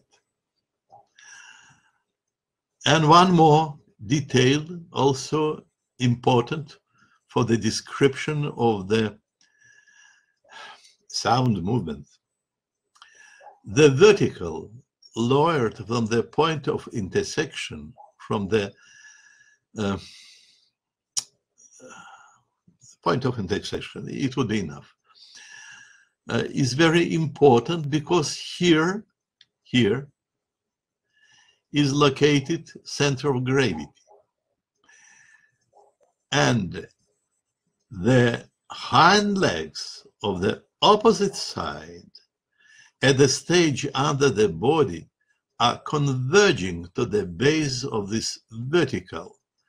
And this is very important because the hind leg at this moment will provide support of the entire body. Let me see if we have something else. Skin. No. Typical gait. The typical gains. No. I will read one more time about the gait movement. Free and well balanced with smoothly bent joints. The typical gait is energetic trot with the long strides which comes from the powerful rear drive and significant reach in the forequarters. Top line to remain firm. I gave the whole explanation to this. Skin. Tight, well fitted, without folds or loose skin, still elastic, evenly pigmented. Coat. Hair. Rough and thick double coat, composed of a coarse, thick, slightly waved outer coat and soft, short and dense undercoat. The outer coat covers the whole body. The natural and the untrimmed coat length is between 5 to 15 centimeters. The head furnishing is very well developed and forms abundant eyebrows, mustache and beard. Legs are covered in long, dense furnishing coat. Grooming in the correct form is required. The clipped coat should emphasize the character of a strong and assured dog and by no means by excessively decorative. The coat is left longer on legs and around the muzzle. The clipping should accentuate the massive head with a flat forehead, well-lying ears, strong neck, and well-constructed strong body. Color. Black. Black with insignificant intermingling gray hair is permissible. Gray intermingling hair not to cover more than 1/3 of the whole body. Size and weight. Males 72 to 76, but not more than 78. Try to remember the previous standard, the old one, the edition of 70th, 65. Of course, description of the whole dog was above medium, and here large dog. Females 68 to 72. I forgot to tell you about the males, no less than 70, and for the females no less than 66, but no more than 74. Slightly taller specimens are tolerated providing they are proportionate and of excellent breed type. Weight 50 to 60 kilograms, females 45 to 50 kilograms. About defaults. Skull rounded, partial lack of pigmentation on lips, incisors not in line in lower jaw, small incisors. Eyes round, slightly light colored, oblique or narrow set. Neck too short and not muscular enough. Withers not pronounced. Sway back or narrow back. Loin too long, narrow, not muscled enough. Shoulders too straight. Forearms too short. Elbows turned in or turned out. Feet turning in or turning out. Hocks turned in, out, or sickle. Sickle means over-angulated, when rear pastants are inclined forward or slanted forward. Pacing interspersed when trotting, guard coat soft or smooth, rustly shading in guard coat, no undercoat. About pacing, It happens. But mostly it happens for the dogs which are not compact, or dogs with a long loin. If loin is long and plus maybe not wide enough,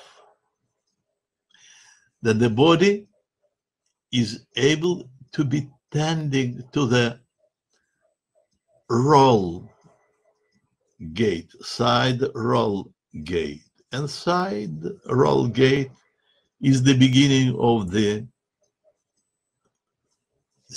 pacing. Why I told you about the wide loin, why it should be wide, why it should be required.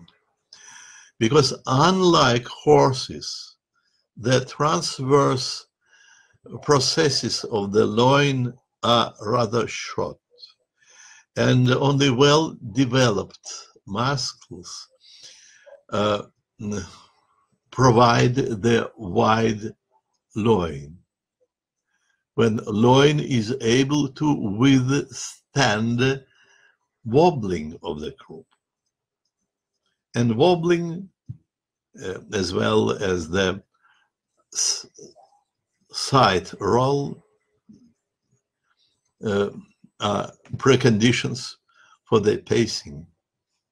Guard coat soft or smooth, rusty shading in guard coat, no undercoat. Severe faults. Deviation from the sex type, timid or overexcited behavior, head short or light, visible third eyelid, light colored eyes, severe fault. Croup horizontal or too steep, chest shallow or short, squirrel tail, bowed forearms, movement restricted, sluggish or heavy, guard coat silky. Disqualifying faults: aggressive or overly shy, any dog clearly showing physical or behavioral abnormalities, deviation towards the ancestry breeds, nose other than black, wall eye or different colored eyes, deviation from the scissor bite or missing teeth, guard coat smooth or lack of head, chest and leg furnishing, any other color than the ones described, white spots on or markings, clearly defined patches of the gray hair, and nota bene as usually concerning testicles and health of the dogs. So, Катюш, у нас есть еще картинки? Да, конечно. Рисованные. Давайте я вам прокручу их назад. Хорошо. Если скажете, что мы какую-то не разбирали, не остановимся. Если нет, то придем. На минуточку предыдущую, где морда и череп. Это мы говорили. Нет, другой. Следующий. Где голубенькие окружности. Вот и про это не говорили. Это пропорция. Explanation of these golden proportions. 3 to 5. When I told you about the harmony, I didn't tell you, and now it is the time, the true time, to tell you that the harmony is not only beauty for the eyes, but that is the optimal meanings of the functions which were the reason to build this structure. Should I repeat? Probably. So, of course, you remember that the function is the first and the structure is the second. But the golden section gives us the key how to influence the structure to perfection, and that's why to provide the best functions. I mean, that functions which were the reason, which were the cause to appear this structure.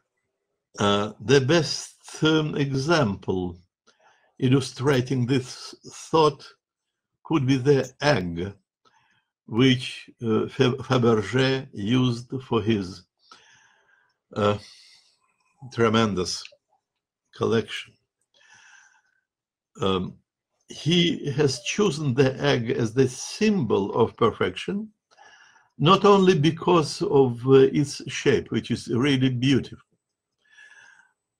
really perfect, but because of the function. And what is the function? Is durability. It is almost impossible to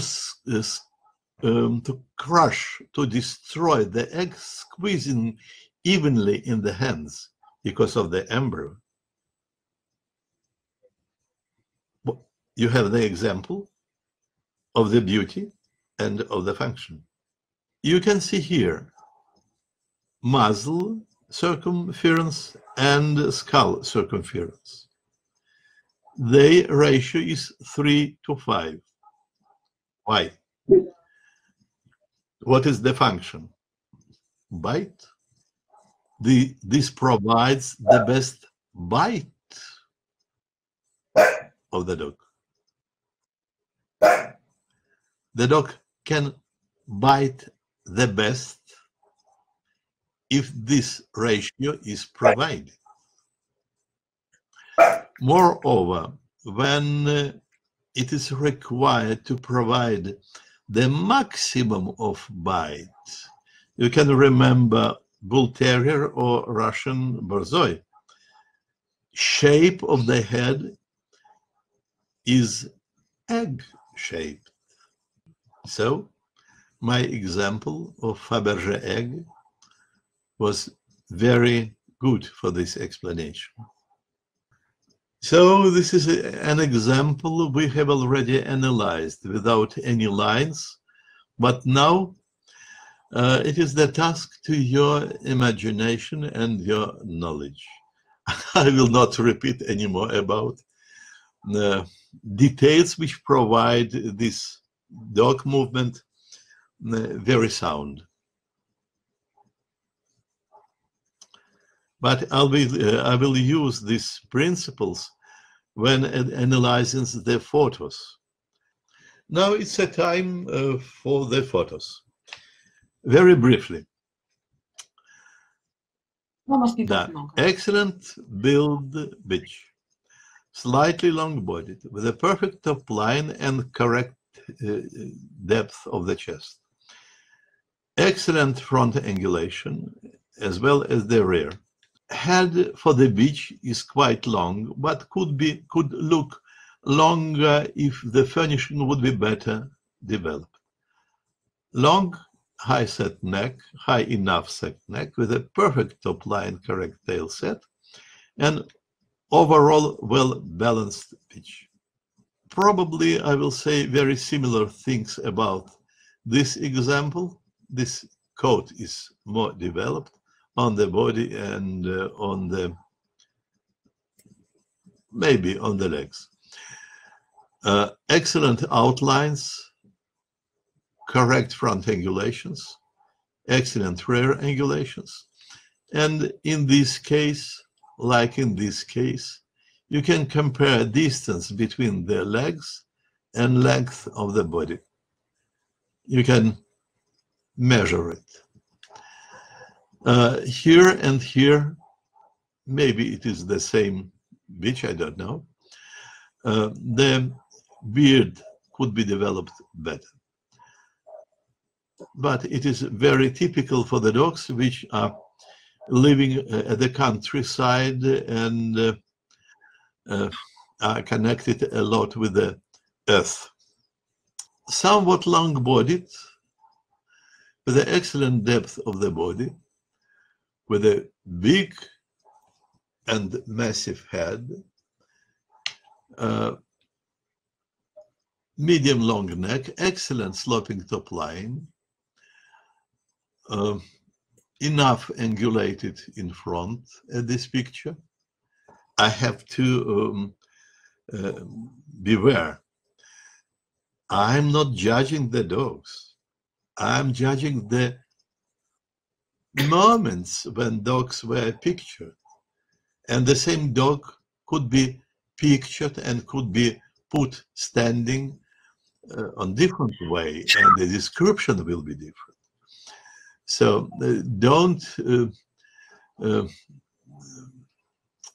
think that my description are absolutely textual.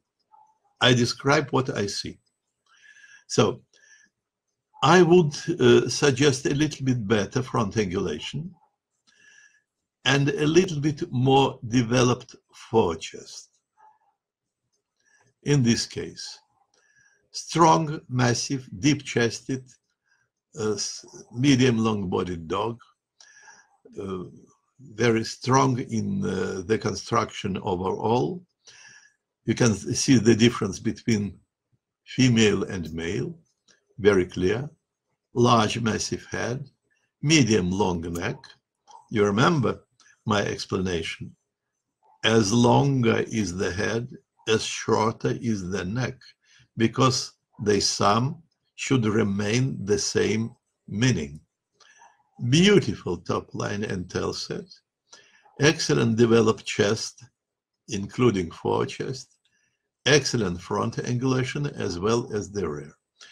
I don't say anything about the coat because you have to touch the coat to understand the texture and all other important details. Beautiful,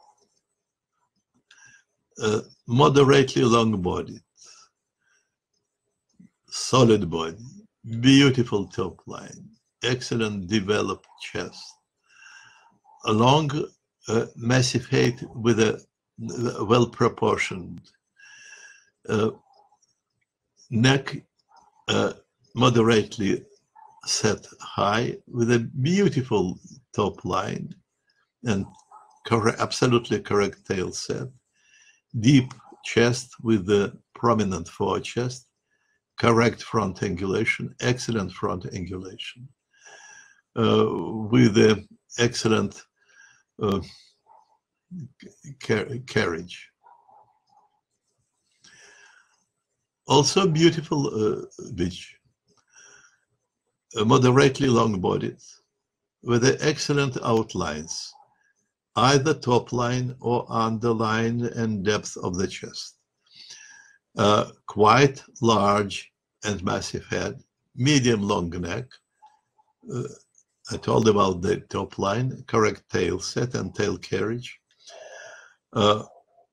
Moderately developed forechest, correct front angulation, excellent front rear angulation. A little bit overloaded with the hair forechest. It could be groomed more clear and repeat more natural shape of the forechest seen from the side. Here is much better done than here. We have all of them. We have beautiful dogs here. Also medium long-bodied with the excellent outlines. Large, massive head, medium long neck, excellent top line with the developed withers, correct tail set and saber-shaped tail, enough developed forechest, enough front angulation at this picture at least. I don't see exactly because we see not exactly in profile. Excellent developed hind legs, well developed furnishing. Gorgeous dog. Beautiful, very handsome in everything except one thing. This is a bit too much. One more time, overloaded with a hair forechest. Solid body, slightly long-bodied, deep-chested, strong in bones, massive overall, without coarseness, large massive head, medium long neck, perfect top line, tail set and tail carriage, moderately angulated in front, excellent angulated behind, excellent developed furnishing on the head and limbs. Strong, massive dog. I'm very sorry if I will be mistaken, because sometimes I do not see the details to understand whether I have the male or female. The dogs could be overloaded with the hair, and it could change the general appearance. Strong, moderately long-bodied dog with a solid body and deep chest, strong in bones. Head is large, massive, medium long neck, excellent developed withers, strong top line, correct tail set and tail carriage, enough developed forechest, enough angulated in front, excellent angulated in the rear. A little bit spoiled in vertical proportions because of the grass. Rather long-bodied, massive, I believe, male. Deep-chested, strong in bones, large in head, long enough in the neck, excellent top line, tail set and tail carriage. Forechest is overloaded by the hair, so it's difficult to say what it is in the nature of this dog. Correctly angulated in front, excellent angulated behind, a little bit overloaded with the hair. Let's go on. This is the bitch. Feminine, moderately long-bodied, with the excellent outlines, deep-chested, long enough head, but this is the bitch. Long neck, beautiful top line, with the excellent developed withers, absolutely strong as the whole, solid top line, correct tail set and tail carriage, deep chest, prominent forechest, correct front angulations. Rear angulations should be correct, but hind leg from our side is a little bit too much placed behind the dog. The rear pastils should be vertical, a little bit too much. The coat is broken, which is very visible. Also, probably the bitch. Slightly long-bodied, with the excellent outlines, large head and long neck, correct neck set, perfect top line, tail set and tail carriage, deep chest. Difficult to say what is the natural angulation in front of this dog, because front legs are placed a little bit forward of the dog. So, shoulder angulation is a bit straightened. I don't know what is in reality. Good developed forechest, correct front angulation. Here and here I have to notice very wide upper thigh. Excellent prominent iliac tuber or buttocks. So let's go on. The same beach. So, beautiful beach, beautiful. Slightly long-bodied. Body is solid. Beautiful top and underline. Excellent depth of the body. Large head with the parallel planes. Medium long neck. Strong top line. Correct tail set. Chest is developed in front, well developed forward chest. Absolutely correct angulations, either front or rear. And the correct grooming, not too much coat, without any exaggerations. Go on, please. So difficult to say anything about this dog because of the angle of picturing. 3/4 instead of profile. What we can see, massive dog with an excellent top line, deep chested, strong in bones, broad bodied, large head, high set neck, correct tail set and tail carriage. Excellent developed coat, maybe a bit too overloaded with the coat. Long-bodied, massive, strong male with a large, massive head, medium long neck, excellent top line, prominent withers, absolutely perfect back, loin, and sacrum divisions. High set tail, saber shaped, excellent develop in the forward chest, a good depth of the body. Dog is looking a bit more stocky. To me, the coat on the underside of the chest is a bit too much, and the forechest is also a bit overloaded by the coat.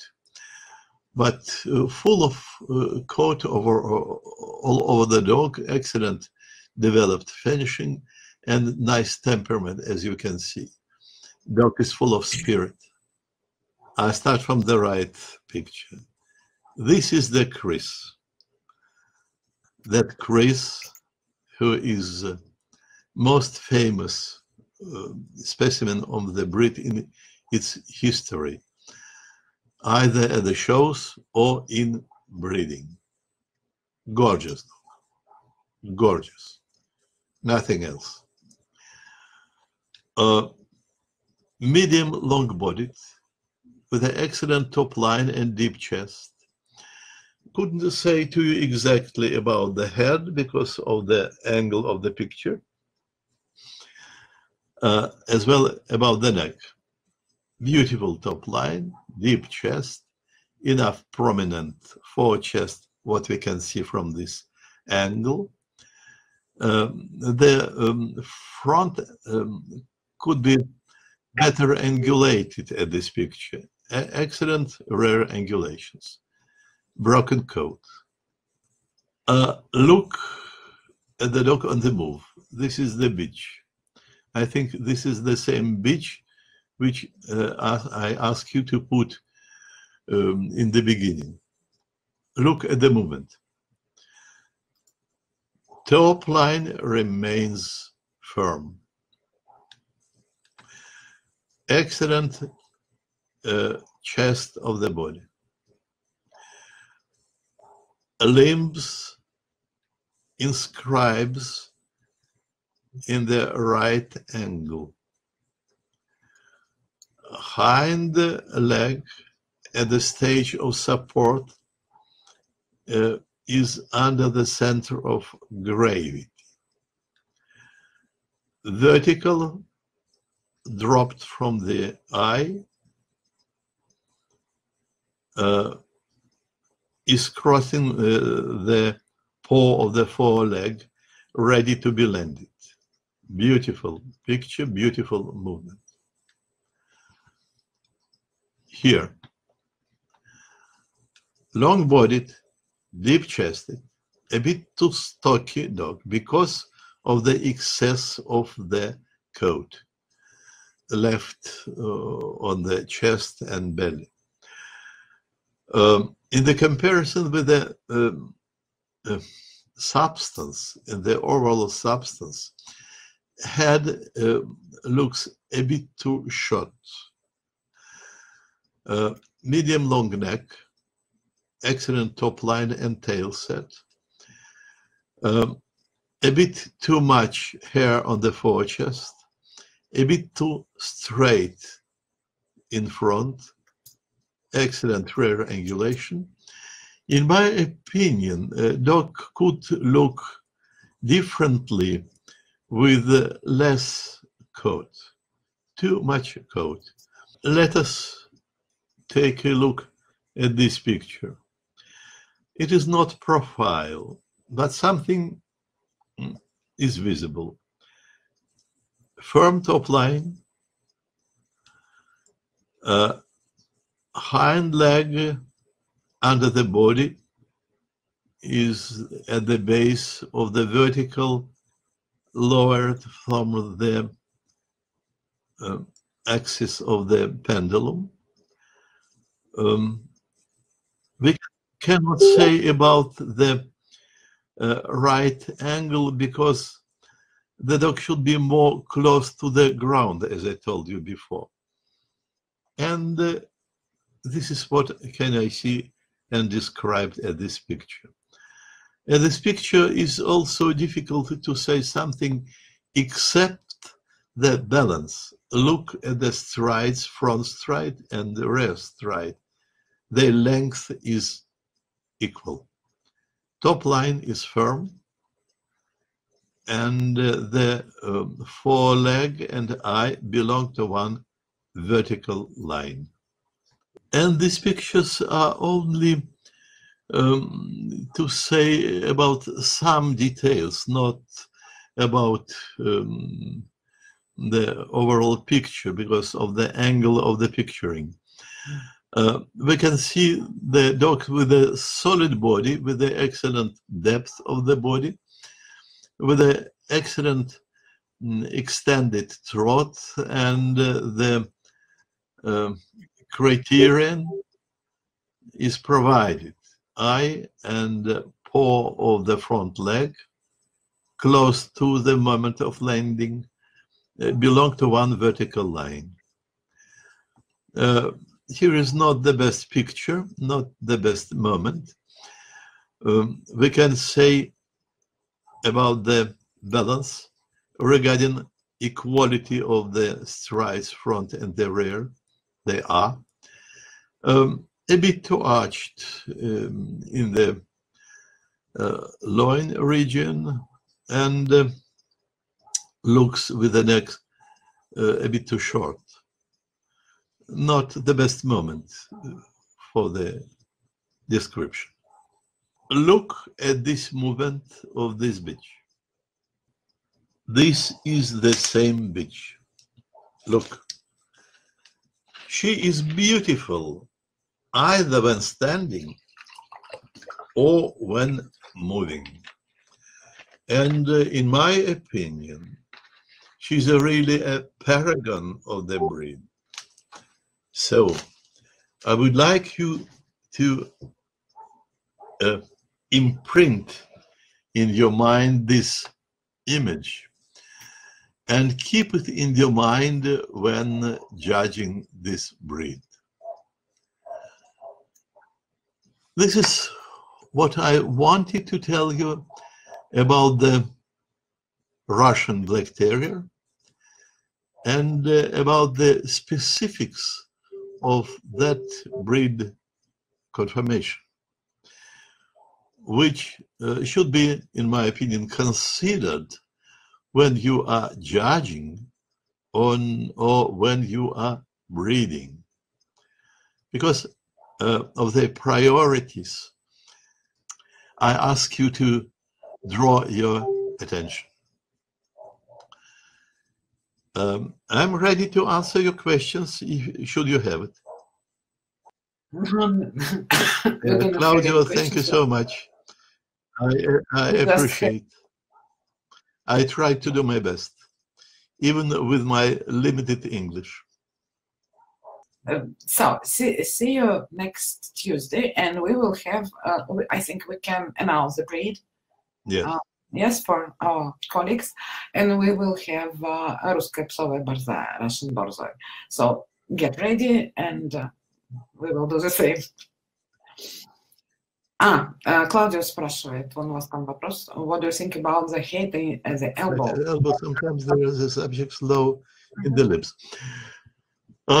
Yes, Claudio, as it was mentioned, the height at the elbows ulna is 50 to 52%. In my opinion, the elbow joint is placed in the middle of the distance from the withers to the ground. Like for the majority of the breeds, please take a look at the picture in front of you at the screen. This is 2, this is 1, and this is 1. 2, 1, 1. One more time, initial Fibonacci numbers. And if it violated, you feel it immediately. As Italian, you have the best taste for the beauty.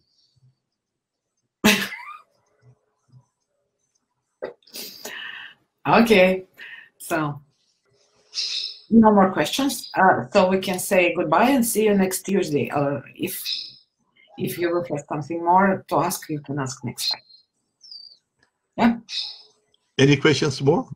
No. No. Okay, thank you very much to all of you for your attention and your interest in Russian Black Terrier. In my opinion, the Russian Black Terrier is a really pearl among other breeds, and it could be considered as the modern, just a moment, modern image of the sinological Russia, like in the past it was borzoi.